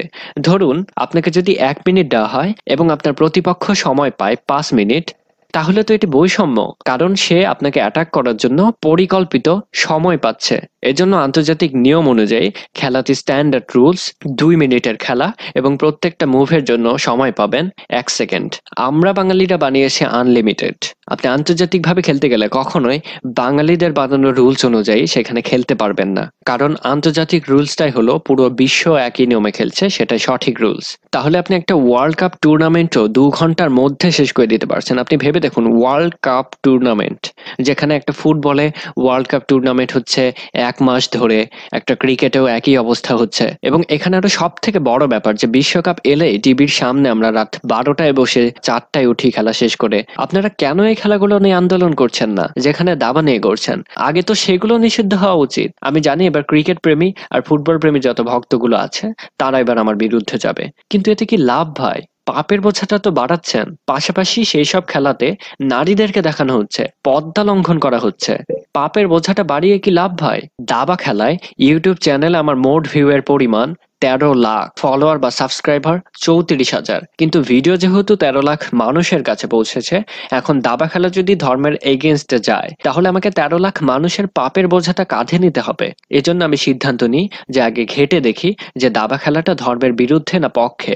যদি বিরুদ্ধে যায় তাহলে দাবা খেলাটা ছেড়ে দেব। আপনি যদি একটা জিনিস ভুল সেটা বোঝার পরে আল্লাহর ভয়ে সেটা ছেড়ে দেন, আল্লাহ তবে সেটা মাফ করে দেন। এর জন্য যত রেফারেন্স আছে ইসলামে দাবা খেলার ব্যাপারে তা নিয়ে আমি স্টাডি শুরু করলাম, এবং এটা কেন হারাম এটা যেহেতু আপনাদের সামনে এসে দেখাতে হবে, এজন্য আমি প্রত্যেকটা রেফারেন্স ভেরিফিকেশন শুরু করলাম। এখন ভেরিফিকেশন করতে গিয়ে যখনই আমি রেফারেন্স মেলাতে গেলাম, তখনই আমার মাথায় যেন আকাশ ভেঙে পড়লো। আমি ভাবতে পারছিলাম না যে মানুষ রেফারেন্স দেওয়ার পরেও মিথ্যা কথা বলতে পারে, কারণ আমার ধারণা ছিল এখানে রেফারেন্স দেওয়া হয়েছে, সে প্রকাশ্যে একটা রেফারেন্স ভুল দিয়ে মিথ্যা বলার সাহস পাবে না। কিন্তু আমি এমন কিছু হাদিস পেয়েছি যেখানে সে হাদিস নাম্বারগুলো দেওয়া হয়েছে, সেগুলো হাদিস গ্রন্থে ততগুলো নাম্বার নেই। এরকম আপনি হাজার হাজার মানুষ পাবেন যারা ফেমাসিটি পাওয়ার জন্য বা নিজেদেরকে জ্ঞানী প্রমাণিত করার জন্য বানিয়ে বানিয়ে আয়াত বলছে মানুষের আরবি না বোঝার সুযোগটা নিয়ে। তো আমি এগুলো ঘাটা শুরু করি একটাই কারণে, যে এটি যদি ধর্মের এগেনস্টে যায়, আমি এতগুলো মানুষের পাপের বোঝাটা নিতে পারবো না,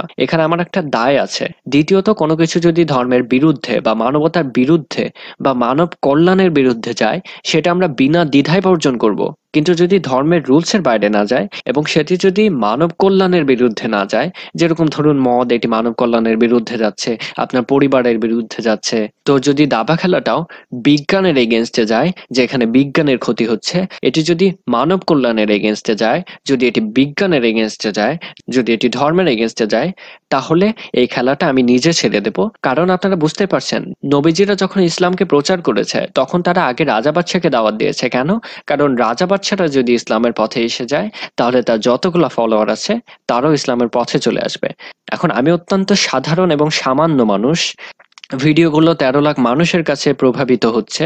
আমি 13 লাখই এখানে বলছি কারণ পাপের বোঝা নিলে আমাকে 34,000 নিতে হবে না, আমাকে 13 লাখই নিতে হবে। সেহেতু এটি যদি নিষিদ্ধ হয়, তাহলে আমি ছেড়ে দিলে এতগুলো মানুষ আমার দেখা দেখি ছেড়ে দিতে পারে। আর যারা বোঝার পরেও ছাড়বে না, সঠিকটা জানার পর, সেই পাপের বোঝাটা সম্পূর্ণ একান্তই তাদের। তাহলে বুঝতেই পারছেন, ধর্মের রুলস অনুযায়ী, দলিল এবং আইন অনুযায়ী যে খেলা কোনো কল্যাণ বয়ে আনে না, সেই খেলা ধর্মে হারাম। দাবা খেলার উপকারিতার পয়েন্ট আপনি শেষ করতে পারবেন না। নিয়ম কানুনে তো পারফেক্ট আছে, তার উপরে এখানে কোনো পক্ষপাতিত্ব নেই। অন্যান্য অনেক গেমসে পক্ষপাতিত্ব আছে।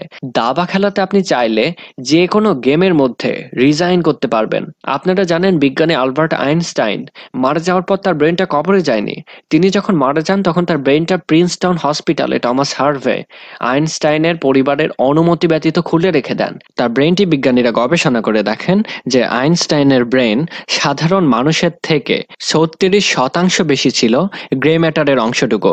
বিজ্ঞানীরা জানিয়েছেন ব্রেন বৃদ্ধির জন্য ব্রেনের চর্চা করতে হবে, কেননা আইনস্টাইন প্রতি সময় ব্রেনের চর্চা করতেন। তিনি সবসময় ব্রেনকে ব্যস্ত রাখতেন প্রশ্ন করে। আর বর্তমান বিজ্ঞান অনুযায়ী প্রুভড, ব্রেন স্কিল ডেভেলপমেন্টের জন্য সর্বোৎকৃষ্ট গেমটাই হলো দাবা। বিশ্বাস না হলে আপনারা সার্চ করে দেখুন অনলাইনে। আমাদের ধর্মে বলা হচ্ছে আপনি আগে নিজে যাচাই করুন, তারপরে বিশ্বাস করুন। দাবা খেলে আপনার ব্রেনে মেমোরাইজিং পাওয়ার বৃদ্ধি পাবে, আপনার প্যাটার্ন সলভের দক্ষতা বৃদ্ধি পাবে, আপনি সুপরিকল্পনা বা সিদ্ধান্ত নেওয়ার ব্যাপারে দক্ষ হয়ে উঠবেন, আপনি সময় মেনটেন করতে শিখবেন। দাবা খেলা শেষে প্রতিপক্ষের সঙ্গে একবার হ্যান্ডশেক করতে হয়, সেখানে তো ভ্রাতৃত্ব আরো বৃদ্ধি পাচ্ছে। আপনি একটি মাত্র পয়েন্ট দেখান যেটা বিজ্ঞানের বিরুদ্ধে যাচ্ছে দাবা খেলাতে। আমাদের ধর্ম বিজ্ঞানের বিরুদ্ধে কখনো যেতে পারে না। যতগুলো আলেমদের পোস্ট দেখবেন বা ভাইদের পোস্ট দেখবেন, এখন তো সমাজের ট্রেডিংসে এরকম হয়ে গেছে যে একজন আনভেরিফাইড পোস্ট করলেও মানুষ এটা শেয়ার দিয়ে দিয়ে সে আনভেরিফাইডকে ভেরিফাইড করে দেওয়ার মতন ট্রেন্ডে চলে যায় সমাজটা। ঠিক একইভাবে যখন বাঙালিরা দাবাকে পাশার সঙ্গে মেলালো এবং চেসকে ডাইস চেস হিসেবে অন্তর্ভুক্ত করলো, যেটা সম্পূর্ণ ভাগ্যের উপরে খেলা, তখন নর্মাল মানুষের বুদ্ধিতে মেইন চেস গেমটাই হয়ে গেল সেই ডাইস গেম। অথচ দুটি সম্পূর্ণ আলাদা খেলা।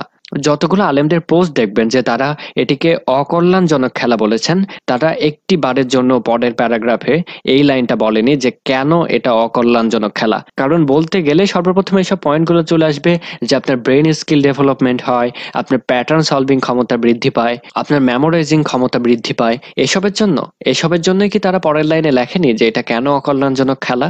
আবার আর্টিকেলের অভাবে একই রেফারেন্স দুবার দুরকম ভাষাতে ডেলিভার দেওয়া হয়েছে, রেফারেন্সটাকে স্ট্রং করার জন্য। কুরআনের দলিল দেখিয়ে কথা বলতে হবে ভাই। এখানে ভুল রেফারেন্স অবশ্যই উন্মোচিত হবে, কেননা আমাদের ধর্মে বলা হচ্ছে যখন সত্য মিথ্যা সামনে এসে দাঁড়ায় তখন মিথ্যা বিলুপ্ত হয়, কারণ মিথ্যা প্রকৃতিগতভাবে বিলুপ্ত হয়। যেমন আরেকজন আছে যাকে আমার বেশ ভালো লাগে, মোহাম্মদ ইব্রাহিম ভাই। তার ইউটিউব চ্যানেলের নাম true skills with Mohammad Ibrahim. তিনি ইসলামিক কন্টেন্টে ভিডিও বানান। তিনিও যথেষ্ট হাম্বল, তার কথাবার্তার মধ্যে অনেক বিনয়ী ভাব রয়েছেন। তিনিও দাবা খেলার ব্যাপারে ভিডিও বানিয়েছেন। আগে আমরা দেখে নিই সেই ভিডিওটি। বিশ্বাস করেন আমি নিজে একজন দাবা খেলোয়াড় ছিলাম এবং আমি আমার কলেজে দাবা খেলে প্রথম হয়েছিলাম। আমার টোটাল মেডিকেল কলেজে আমি ফার্স্ট চ্যাম্পিয়ন হয়েছিলাম। বাট আমি তখনও জানতাম না দাবা খেলা হচ্ছে হারাম, যদিও তখনও আমার মোটামুটি ইসলামিক নলেজ ছিল, কিন্তু আমি জানতাম না দাবা খেলা হারাম। বাট আমি রিসেন্টলি জানতে পেরেছি দাবা খেলা হারাম, তাই আজকে আমি এই বিষয়ে ভিডিও বানাচ্ছি যে কেন হারাম। আপনারা যখন দাবার গুটিগুলো দেখবেন, সেই দাবার গুটিগুলো আপনারা দেখতে পারবেন, প্রতিটা গুটি অর্থাৎ আপনার সৈন্য বলেন, তারপরে হচ্ছে আপনার হাতি, ঘোড়া, রাজা, মন্ত্রী, যেগুলোই বলেন না কেন, এই যে আপনার মানে মানে আপনার এই গুটিগুলো হচ্ছে কোনো না কোনো মূর্তির শেপে তৈরি করা। অর্থাৎ ঘোড়া বলেন, নৌকা বলেন, তারপর আপনার হাতি বলেন, মন্ত্রী বলেন, এগুলোর মধ্যে মূর্তির শেপ রয়েছে। এবং ইসলামে এই মূর্তি এটা হচ্ছে এমন একটা বিষয় যে মূর্তি হচ্ছে মানে এটা ইসলামের কোনো জায়গা নেই। অ্যাকচুয়ালি এটা হচ্ছে ইসলামের একদম বহির্ভূত একটা বিষয়, এটা মুসলিমদের কোনো রীতিনীতির সাথে যায় না। এই যে মূর্তি এটা হচ্ছে মুশরিকদের কাজ। তাই এমন খেলা যে খেলায় মূর্তির কোনো আকৃতি রয়েছে সেই খেলাটা ইসলামে সম্পূর্ণরূপে হারাম। তো এই বিষয়টা আপনাদের বুঝতে হবে ফার্স্টলি যে আসলে কেন হারাম করা হয়েছে। পাশাপাশি এই খেলার মাধ্যমে প্রতিপক্ষকে হারানোর ফলে প্রতিপক্ষ প্রচণ্ড পরিমাণে আপনার প্রতি মানে একটা বিদ্বেষী মনোভাব সৃষ্টি হয় তার। এবং এই সমস্ত খেলা, যে সমস্ত খেলায় প্রতিপক্ষের অত্যন্ত বিদ্বেষী মনোভাব সৃষ্টি হচ্ছে, পাশাপাশি এখানে তো আপনার মূর্তির শেপ রয়েছে, সেটা প্রথমে বললাম, এটাই হচ্ছে মেইন কারণ যে মূর্তির শেপ রয়েছে, এই জন্য খেলাটা হারাম এবং এরকম বিদ্বেষী মনোভাব সৃষ্টি হয়, এজন্য হারাম। তিনি এখানে একটি জায়গাতেও আয়াতের কথা বলেননি, কারণ তিনি প্রত্যেকটি কথা আগে অনেক স্টাডি করে তারপরে বলেন। হয়তো তিনিও যখন স্টাডি করতে গিয়েছিলেন তখন তিনি দেখতে পান যে সব আয়াত রেফারেন্স প্রত্যেকটি মিথ্যে দেওয়া হয়েছে, তাই তিনি কোরআনের আয়াত বা ভুল হাদিস দিয়ে এটাকে অবৈধ দাবি করেননি। যেটার উপর ভিত্তি করে খেলা হারাম করা যেতে পারে সেটা হচ্ছে মূর্তি, যেটি ইব্রাহিম ভাইও তার ভিডিওতে বললেন। ইসলামে মূর্তির ব্যাপারে খুবই স্ট্রিক্ট, তবে এ ব্যাপারে কিছু সাংঘর্ষিক রিসার্চ এসেছে, সেসব দেখাচ্ছি আপনাদেরকে। Sheikh Qasim, our first question here is from Brother Fadil, and he's 15 years old. He's from the UAE, and he said he would like to thank Huda for the very good programs we have been producing. Jazakallah khair, Brother Fadil. He says, my first question is, playing chess, halal or haram? بسم الله الرحمن الرحيم الحمد لله رب العالمين وصلى الله وسلم وبارك على عبده ورسوله الأمين نبينا محمد وعلى آله وصحبه أجمعين. The ruling on playing chess is an issue of dispute among scholars. Some scholars said that playing chess, like any other recreational game, that has no benefit except wasting time and, in a lot of cases, wasting prayers, so that people who are engaged into it are so possessed by it, they may postpone or delay praying prayers on time. And that is why they look at such games to be a waste of time and means of neglecting remembering Allah Azza wa Jal. Other scholars say that chess especially gives boost to the intellect because it builds in the individual how to strategize his moves and how to think in advance. And if a person is balanced and he knows when to play and when to quit, if the no-nos are avoided, then inshallah it is permissible. And what are the no-nos? The things that you're not supposed to have. Among them is that you should play in times that would not conflict with prayer times. You must not play for compensation or reward, in the sense that there shouldn't be any form of gambling. If I win, it's your treat. You will buy me dinner, for example. Yes. Thirdly, a person should not be possessed by it. So maybe he would not play it at the times of prayers, but it would consume like 5 or 4 hours or 6 hours of his day. And this is not permissible because definitely he would neglect remembering Allah Azza wa Jal. And fourthly, some of the scholars, like Sheikh Al-Albani, may Allah have mercy on his soul, said that if we remove the horse head, because it's a statue, it's a living creature, if we break it or remove it and replace it with something that does not simulate the creation of Allah, then inshallah it is permissible previously mentioned conditions. But can we take the same ruling for other games? Once it fall into the category that you just mentioned, it's okay? It is okay if there is benefit out of it. For example, there are certain games that we're forbidden to play, such as backgammon, for example, not because of backgammon, but because of the dice. The Prophet ﷺ forbade us from tossing and throwing the dice and playing with it. And he said that it is better for a person to dip his hand in the blood of a swine, of a pig, rather than to play with dice. So any games that involve dice, it's not permissible, because such as Monopoly, backgammon, etc. There are nowadays new Islamic games, like the game of life, I think. It's a new game now that just recently was produced, and it is a nice game that takes a child from childhood into his marital life, and how to gain reward, how to walk to the masjid. And it's based on the Monopoly thing, but it does not include dice, and it is with an Islamic concept. Such games fulfills the need in people for recreation, and at the same time it does not break any rules. Now, there are games that would be considered just simple waste of time, like playing cards. So if you play cards, I'm not talking about poker or something that is haram, totally haram because of the gambling in it. I'm talking like normal card playing. So if it involves wasting time and it involves being possessed with it, it takes the ruling of haram, that it is forbidden, not allowed. But if someone does this like once a week, once he gathers with his family or with his friends for half an hour, for an hour, inshallah, this comes within the permissible things, providing that we try our best to limit ourselves to the Islamic way of doing it, which is even the deck of cards. You have a jack, a queen, and a king, and they all have faces. So it is recommended that it wouldn't take anything from you. You just put a marker on the face, and inshallah. এতক্ষণ ভিডিওতে যাকে দেখলেন তার নাম আসিম আল হাকিম। তিনি একজন ইজাজা প্রাপ্ত scholar, Saudi আরবের ন্যাশনালিটি তাকে পিস টিভির ওয়েবসাইটেও কন্টেন্টে দেখতে পাবেন। ডাক্তার জাকির নায়েকের সঙ্গে কিছু ভিডিও লগেও তাকে দেখতে পাবেন। একজন ইজাজা প্রাপ্ত ব্যক্তির কথা অবশ্যই আলেমদের থেকে বেশি গুরুত্বপূর্ণ। আমি আরো স্ট্রং দলিল নিয়ে কথা বলছি আপনাদের সঙ্গে। আপনারা যারা দাবা খেলার হারামের প্রসঙ্গে বলেছেন, ভিডিও দেখেছেন, তারা কেউ স্কলার প্রাপ্ত ব্যক্তি নয়। আর ইনি আরবে একজন প্রসিদ্ধ স্বীকৃত প্রাপ্ত স্কলার। তিনি জানিয়েছেন যে দাবা খেলা হালাল যদি আপনি কোনো প্রকার হারাম জিনিস যুক্ত না করেন এর সঙ্গে। তবে তিনি কিছু স্কলারদেরও মতবাদ দিয়েছেন, যাদের মত অনুযায়ী ঘোড়ার যদি মূর্তিটি শুধু রিমুভ করা যায়, ঘোড়ার মুখের শেপটা যদি শুধু রিমুভ করা যায়, তবে এটি হালাল। এখন প্রশ্ন হচ্ছে, আমাদের বাংলার মানুষগুলো কেন বলল যে সব গুটিগুলোই হারাম, আর তারা কেন বললো যে শুধু ঘোড়ার শেপটাই হারাম? এটা বুঝতে হলে আমাদেরকে বুঝতে হবে স্ট্যান্ডার্ড জিনিসটা কি।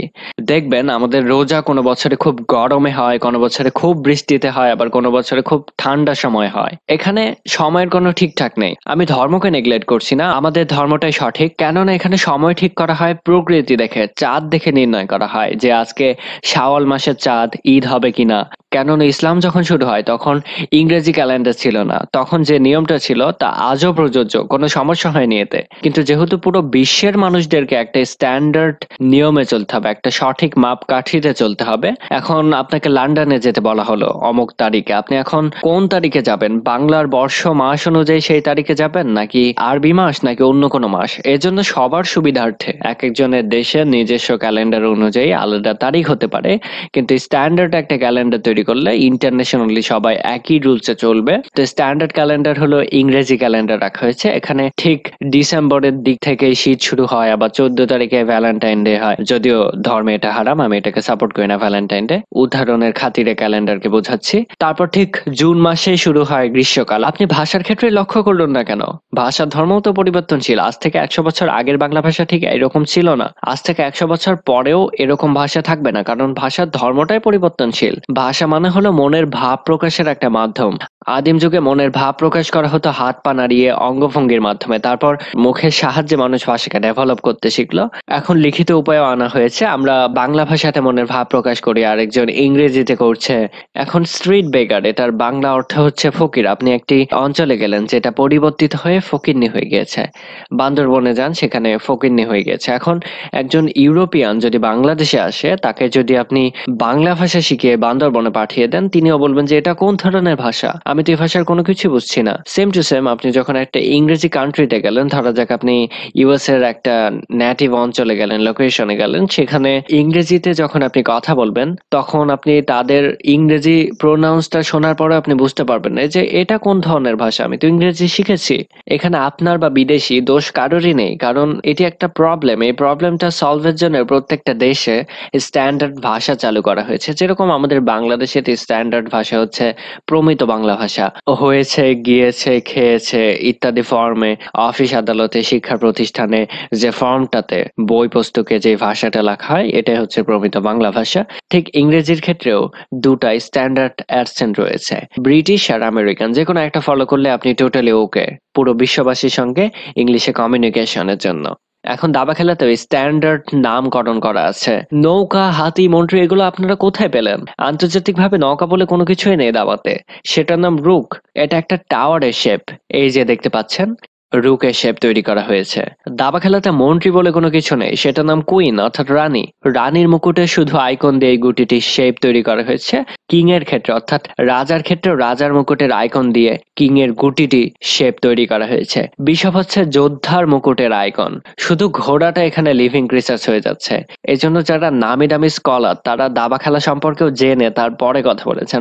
বাংলায় কয়েকজন আলেম পাবেন যারা আগে জ্ঞান অর্জন না করে সেই কন্টেন্টে কথা বলে। যারা দাবা খেলা হারাম বলেছেন আলেমদের মধ্যে, আমি 100% নিশ্চিত যে তাদের মধ্যে অধিকাংশই দাবা খেলা সম্পর্কে না জেনে তারপরে এখানে কমেন্ট করেছে। নিজেও যাচাই করলে দেখবেন যে তারা দাবা খেলার বোর্ডের প্রত্যেকটা স্কোয়ার, ঘরের যে নাম আছে B4, C1 ইত্যাদি, গুটিগুলোর যে স্ট্যান্ডার্ড একটা নাম আছে, বিভিন্ন ডিফেন্স আছে, red Indian defence, Sicilian defence, 4 night defence, Danish gambit ইত্যাদি বিভিন্ন ফরম্যাটে খেলা হয়। কোনো কিছুই না জেনে তারপরে দাবা খেলার ইতিহাস ইত্যাদি সামগ্রিক বিষয়গুলো বিবেচনা না করে, কোন গুটিটির শেপ কি ইত্যাদি কোনো কিছু বিবেচনা না করে, কল্যাণময় কোন দিকে আসে বা অকল্যাণ কোন দিকে না আসে, এসব জিনিস বিবেচনা না করে এখানে এসব মতবাদগুলো দেওয়া হয়েছে। আমাদের ধর্মে কি বলা হচ্ছে? আপনি আগে একটা জিনিস সম্পর্কে জ্ঞান অর্জন করুন, তারপরে সেই ব্যাপারে কথা বলুন। আপনাকে দাবা খেলা সম্পর্কেও হারাম করতে হলে আগে এই ব্যাপারে জ্ঞানটা অর্জন করুন। আপনি দেখুন এটা ধর্মের কোন কোন দিকে এগেইনস্টে যাচ্ছে, তারপরে তো অন্তত আপনি স্পিকিংটা দেন। আপনি একটা জিনিস হারাম বলছেন জ্ঞান অর্জন না করে, এই অনুমতি তো আপনাকে ইসলাম দেয়নি। এখন সাংঘর্ষিক যে ফলাফলটা এসেছে সেটা হচ্ছে যে ঘোড়ার পুতুল নিয়ে মা আয়েশা রাদিয়াল্লাহু তাআলা আনহু খেলা করতেন। এটা সার্টিফাইড হাদিসে স্ট্রং দলিল, আপনারা সহিহ বুখারীতে পাবেন। আপনারা অনেকেই জানেন সেখানে মা আয়েশা রাদিয়াল্লাহু তাআলা আনহু কাল্পনিক একটা ক্রিসার্স নিয়ে খেলেছেন, যেখানে ঘোড়ার গায়ে দুটা ডানা পর্যন্ত ছিল। এরকম জাতীয় তো ছবি আঁকা আমাদের জন্য আরো বড় ধরনের হারাম। তাহলে এই উদাহরণটাও তো হারাম করা উচিত, কিন্তু কেন হারাম করা হয়নি? এখানে রেফারেন্স সহ দেওয়া আছে, আপনারা মিলিয়ে দেখতে পারেন। আমি নিজে মিলিয়ে তারপরে এখানে কথা বলছি, আপনারা নিজে এই রেফারেন্স গিয়ে মিলিয়ে দেখতে পারেন। কমেন্টে যাদেরকে দেখতে পাচ্ছেন এরা আমাদের গ্রুপের মেম্বার, আমি পোস্ট করেছিলাম। আপনারা আমাকে সাহায্য করুন খুঁজে বের করে দিতে যে দাবা খেলা হারাম নাকি হালাল। হারাম হলে চলুন একসঙ্গে এই খেলাটা ছেড়ে দিই। তো এতে বেশ আন্তরিকতার সঙ্গে নেগেটিভ পজিটিভ সবাই কমেন্ট করেছেন যে এটা ধর্মের সাইটে নেগেটিভে যাচ্ছে, এটা পজিটিভে যাচ্ছে। আমি একা রিসার্চ করিনি, এখানে আমার সঙ্গে সকল মুসলিম ভাইরা অনেক কষ্টে রিসার্চ করেছেন। যারা আরবি জানেন তারা আরবি খুঁজে বের করেছেন। যেরকম গ্রুপের মধ্যে থেকে এই সুমন ভাই ছিল, তিনি তার যতগুলো হাদিসের বই ছিল ছবি তুলে তিনি আমাকে পাঠিয়েছেন। আমার একার দ্বারা কোনোভাবে এত সমৃদ্ধ ফান্ডার পাওয়া সম্ভব ছিল না। এমডি সম্রাট হায়দার এর এগেইনস্টে মিজহারুল ইসলাম ইমন কমেন্ট করেছেন পুতুলের হাদিসের রেফারেন্সে। ঘোড়ার পুতুল নিয়ে আমার তীব্র আপত্তি আছে। ইসলামে মূর্তি হারাম, তাহলে বাচ্চারা এসব কিভাবে নিয়ে খেলতে পারে? তাই ঘাটাঘাটি করে দেখলাম বাংলা অনুবাদটাতেই সমস্যা। আয়েশা রাদিয়াল্লাহু তাআলা আনহু যেসব পুতুল নিয়ে খেলতেন তা কাপড়ের তৈরি থাকতো। তাতে চোখ, মুখ, কান কিছুই থাকতো না, কেবল অবয়ব। এমন পুতুল দিয়ে বাচ্চারা খেলতে পারে, কিন্তু পোস্টটাতে বলা হচ্ছে ঘোড়ার মূর্তি তো তাহলে আরো ভালো, যা সম্পূর্ণ মিসলিডিং। হাদিসটা পড়লে বোঝা যাচ্ছে রাসূল সাল্লাল্লাহু আলাইহি ওয়াসাল্লাম জিনিসটা দেখে বুঝতে পারছেন না যে এগুলো আসলে কিসের প্রতীক। তাই জিজ্ঞেস করছিলেন আয়েশা রাদিয়াল্লাহু তাআলা আনহাকে, উত্তর দিচ্ছিলেন যে এটা ঘোড়া। তারপর এটার পিঠে কি এটি জিজ্ঞেস করাতে তিনি উত্তর দেন এটা ঘোড়ার ডানা। যদি মূর্তির মতনই হতো তাহলে এমন প্রশ্ন করার কোনো মানেই হতো না। এখানে দেখতে পাচ্ছেন যে আলোচনার মাধ্যমে সবকিছু এগোচ্ছে। আমি সবার কমেন্ট পড়েছি, আমি সবার সঙ্গে কথা বলেছি, যারা হেল্প করেছেন সবার নাম এখানে উল্লেখ করা উচিত। মোস্তাকিম বিল্লাহ আবির, সানজিনা Hossain, Mohaimin Hossain, Hossain Mohammad Shibbir, babies doubt, S Suman, রাজন সরকার, আব্দুল্লাহ মাহাদি সহ অনেকে। সবার নাম এখানে আমি বলে শেষ করতে পারবো না। আমি গ্রুপে লিংক দিয়ে দিচ্ছি, গ্রুপে ঢুকে অ্যানাউন্সে পোস্টটাই দেখতে পাবেন। এটা খুবই খারাপ হবে আমি যদি তাদের নামটা মেনশন না করি, কারণ তারা অনেক পরিশ্রম করে, অনেক স্টাডি করে তারপরে রেফারেন্স গুলো দিয়েছে। এখানে আমি যদি তাদের ক্রেডিটটাই না দিই এটা খুবই অন্যায় হয়ে যাবে। এর জন্য আমি সবার নাম হয়তো এখন মনে করে বলতে পারছি না, অনেকেই মিস চলে যেতে পারে। এই জন্য গ্রুপের লিঙ্কটা আমি ডেসক্রিপশনে দিয়ে দিচ্ছি, আপনারা গিয়ে চেক করে নেবেন। সব ক্যাটাগরির পিপল পাবেন। অনেকে বিপক্ষে দাবা খেলা, তারা বিপক্ষে যুক্তি দিয়েছে, অনেকে পক্ষে, তারা পক্ষে যুক্তি দিয়েছে। সবাই বেশ স্মার্ট, অযথাই ঝগড়া করেনি তারা। হাদিসের আয়াত সহ রেফারেন্স দিয়ে কথা বলেছেন তারা। আমি তাদের থেকে অনেক কিছু শিখেছি, অনেক কিছু শিখছি। এখন ঘোড়ার ব্যাপারে মিজানুর রহমান আজহারি ভিডিওতে দেখতে পাবেন। তবে ছোট্ট মেয়েদেরকে পুতুল কিনে দেয়া যায়। কাদেরকে কথা বলেন? ছোট্ট মেয়েদেরকে দেখবেন ওরা পুতুলকে বাচ্চার মতো আদর করে, এটার দুধ খাওয়ায়, এটার জন্য রান্না করে, গোসল করায়, আছে না নাই? আম্মা জান আয়েশা রাদিয়াল্লাহু তাআলা আনহা পুতুল নিয়ে খেলা করতেন। নারীদের, ছোট্ট মেয়েদের জন্য এটা জায়েজ রাখা হয়েছে এই কারণে, কারণ কিছুদিন পরেই তারা মা হতে চলেছে, ঠিক কিনা? কেমন করে বাচ্চা কাচ্চা লালন পালন করবে, কেমন করে আমাদের আগামী প্রজন্মকে তারা গড়ে তুলবে, ওইটার একটা প্রশিক্ষণ খেলার মাধ্যমেই ছোটবেলায় যেন তাদের হয়ে যায়। এজন্য ছোট্ট মেয়েদের জন্য পুতুল দিয়ে খেলাকে শরিয়ত জায়েজ রেখেছে। চিল্লায় পড়েন সুবহানাল্লাহ। কত সুন্দর আমাদের ইসলাম, চেক এন্ড ব্যালেন্স। এটির কারণ হচ্ছে আমাদের ধর্ম জানে কোন জিনিসটা কোথায় হালাল করা হলে মানব কল্যাণের বিরুদ্ধে যাবে না। এখন যেহেতু আমার কনফিউশন আছে, আমি এই জন্য প্র্যাকটিক্যালি দাবা বোর্ডে খেলছি না, অনলাইনে খেলতে পারি আমরা। আমি এই ব্যাপারে ভিডিও দেখেছি ডাক্তার জাকির নায়েকের। সেখানে একজন ব্যক্তি প্রশ্ন করেছিলেন যে ফটোগ্রাফি হারাম না হালাল। দেখায় আপনাদেরকে। Assalamu alaikum. Wa alaikum assalam.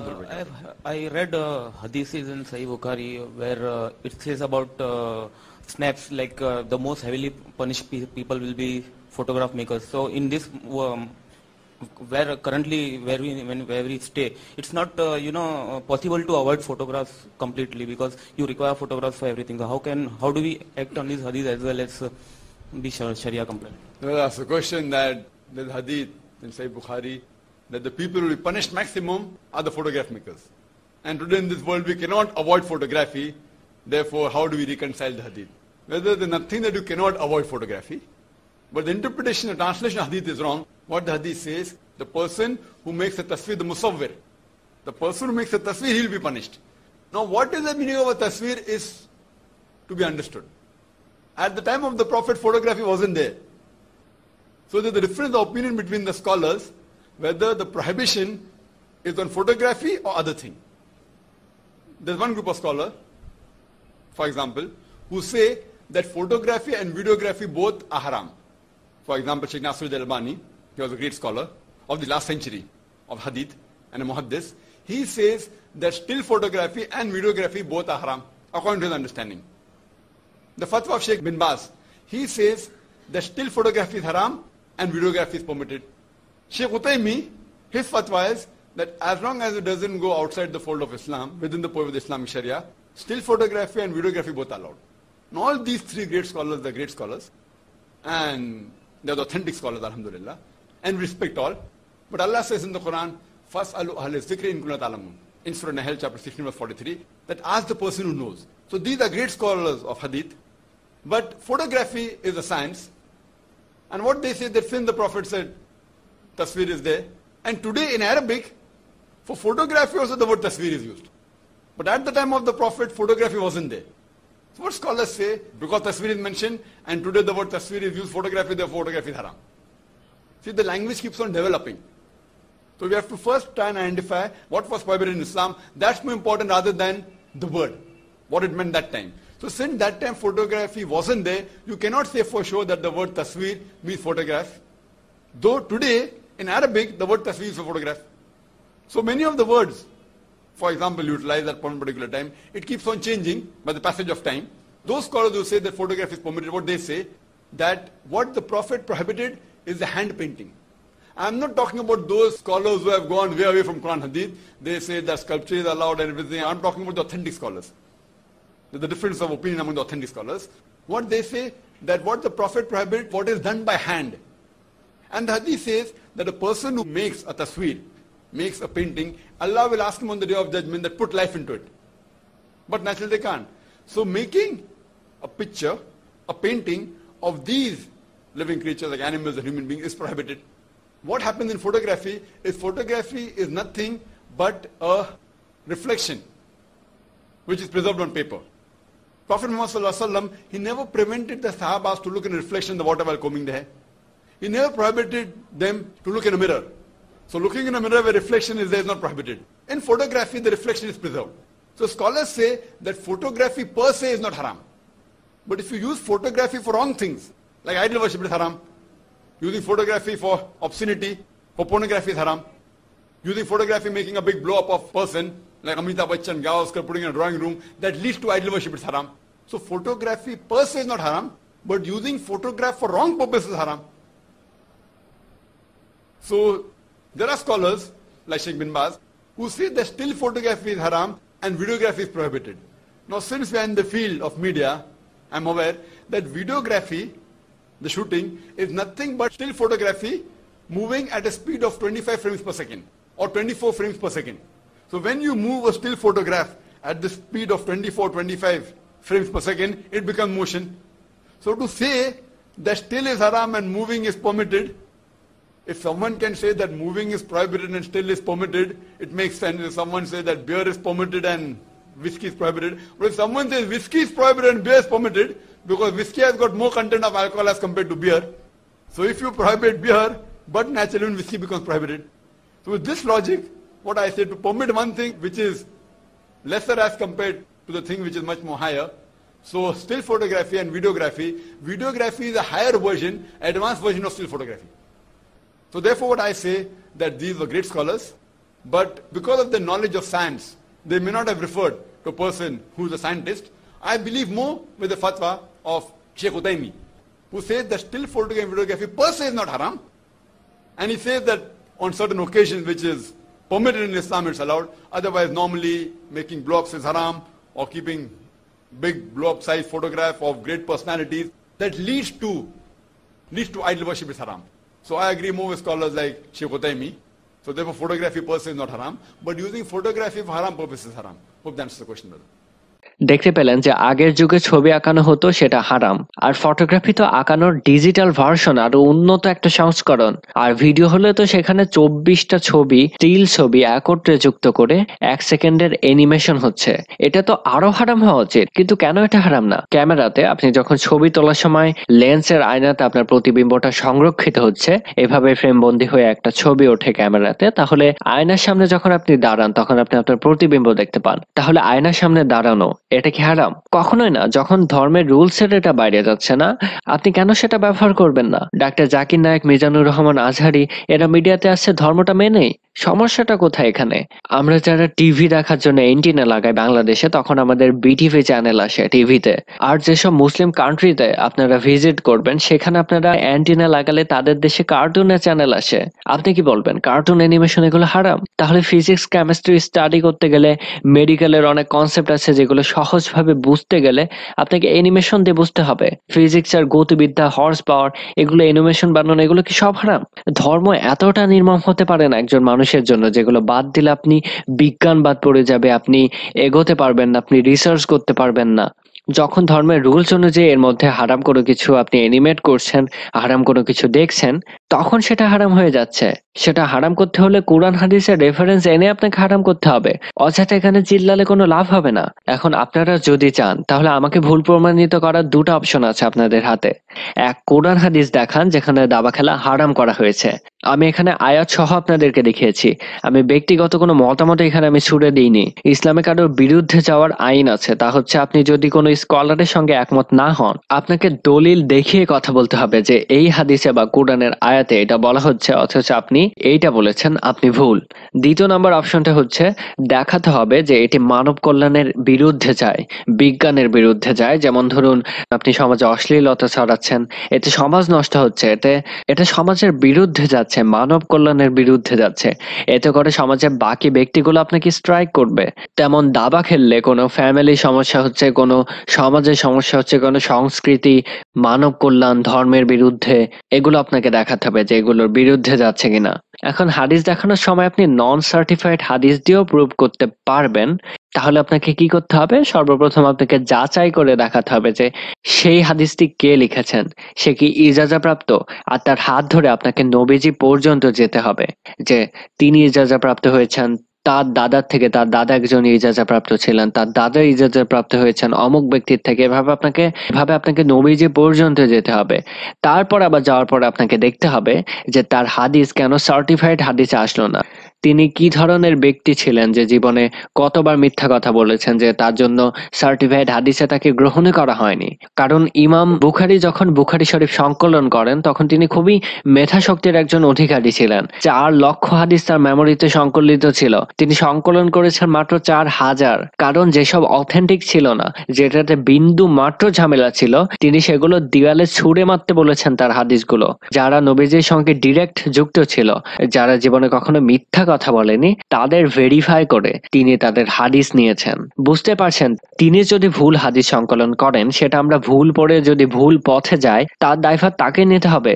এর জন্য যাদেরকে তিনি দেখেছেন যে যারা মিথ্যা কথা বলেছেন, তাদের হাদিস তিনি সংকলনই করেননি। এর পরেও তিনি এতগুলো সার্টিফাইড হাদিস দেওয়ার পরেও তিনি বলেছেন, আমার হাদিসগুলো যদি কখনো ধর্মের বিরুদ্ধে যায়, তোমরা সেটাকে দেয়ালে ছুঁড়ে মারো। সহিহ বুখারী, তিরমিজি, আবু দাউদ, এগুলো রেফারেন্স দিলে আপনাকে এইটার দায়ভার নিতে হচ্ছে না। কিন্তু অন্যান্য হাদিস যেখানে আপনি রেফারেন্স দেখাচ্ছেন, এটা মুসলিমদেরকে বিশ্বাস করাতে হলে আপনাকে অবশ্যই আগে এটা সার্টিফাইড কিনা এই পর্যন্ত আপনাকে আগে প্রমাণ দিতে হবে, তারপর মুসলিমরা এটা বিশ্বাস করবে।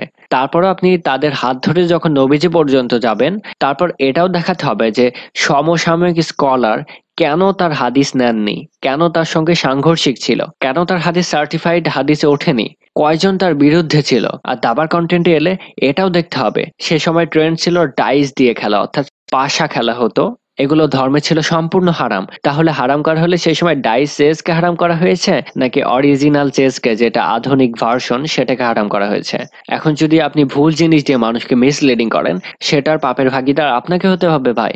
এবার এত কিছু যদি ঠিকঠাক থাকে, তবে একজন মুসলিম হিসেবে আমাদের এটা বিশ্বাস করাতে কোনো সমস্যা নাই।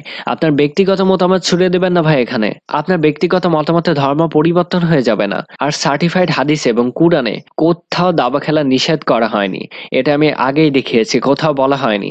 দাবা খেলা আবিষ্কৃত হয়েছে 1500 বছর আগে, কুরআন 1400 বছর আগে নাজিল হয়। হারাম করা হলে নবীজি সেই সময়টাতে হারাম করতে পারতেন, কিন্তু করেননি। যেহেতু এখনো এটা ধর্মের বিরুদ্ধে যাচ্ছে না, পাপের ভাগীদার আপনি আমি না।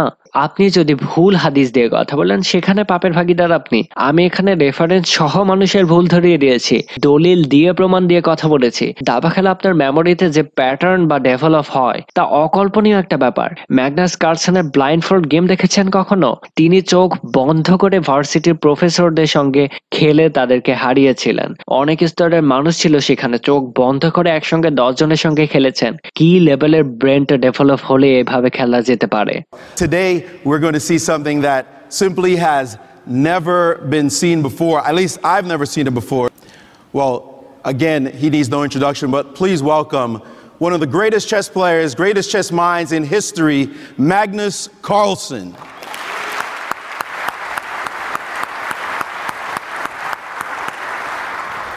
Thank you, Magnus.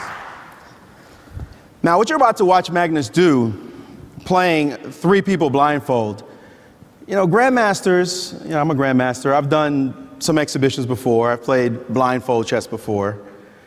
But Magnus is going to play a clock blindfold. That is, he's going to have 9 minutes total to play the entire game against 3 people.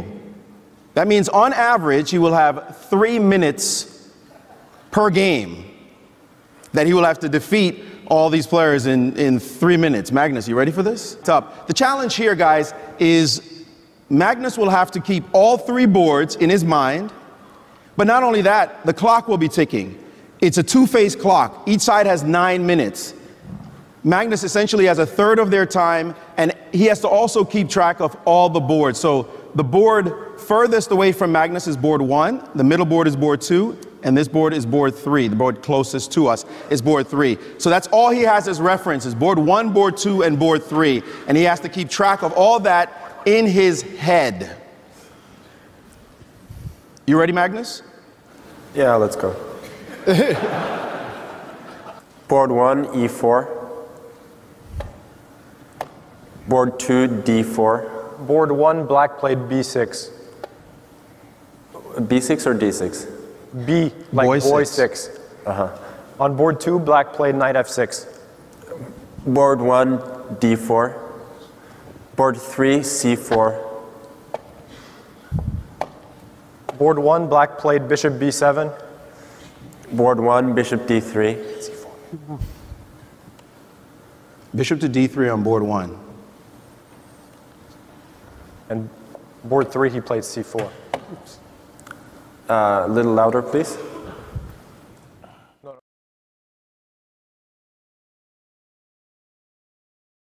Seven check. Black is down to 13 seconds on board 2, 1. black played queen B6. I resign. Board 1, Resign before I lose. Black has resigned on board 1. You're down to B6, 1 I game. play rook, rook to B1. Rook B1. Black has 23 seconds. You have a minute and 6 seconds.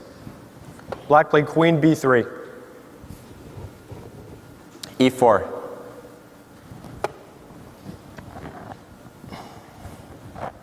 Black played C4. E5. Black has 14 seconds. Queen B6 check.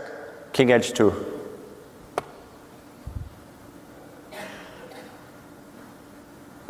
Pawn takes E5. F takes E5. Black has 8 seconds left. This doesn't look fun. Yeah. Queen to D8. Queen to D8? Yes. E6.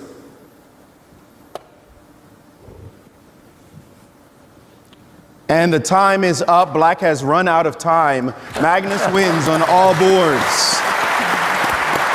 An amazing display. সবশেষে একটাই কথা বলতে চাই, ধর্ম কখনো বিজ্ঞানের বিরুদ্ধে না, মানব কল্যাণের বিরুদ্ধে না। তারপরেও সবার সামনে সাক্ষ্য দিয়ে যাচ্ছি, যদি কখনো এটি ধর্মের বিরুদ্ধে যায়, এই খেলা একজন মুসলিম হিসেবে আমি ছেড়ে দেব। যাওয়ার আগে সবাই ভালো থাকবেন, সুস্থ থাকবেন, নিজেরা জ্ঞান অর্জন করবেন, অন্যের ভুল ত্রুটি সংশোধন করার চেষ্টা করবেন শ্রেষ্ঠ উপায়ে, হিকমার সঙ্গে। নিজেরা সংশোধিত হবেন, অন্যদেরকে সংশোধিত করবেন। আমার দোষ ত্রুটি থাকলে সেটা মুসলিম হিসেবে জানানোর দায়িত্ব আপনাদের থাকলো।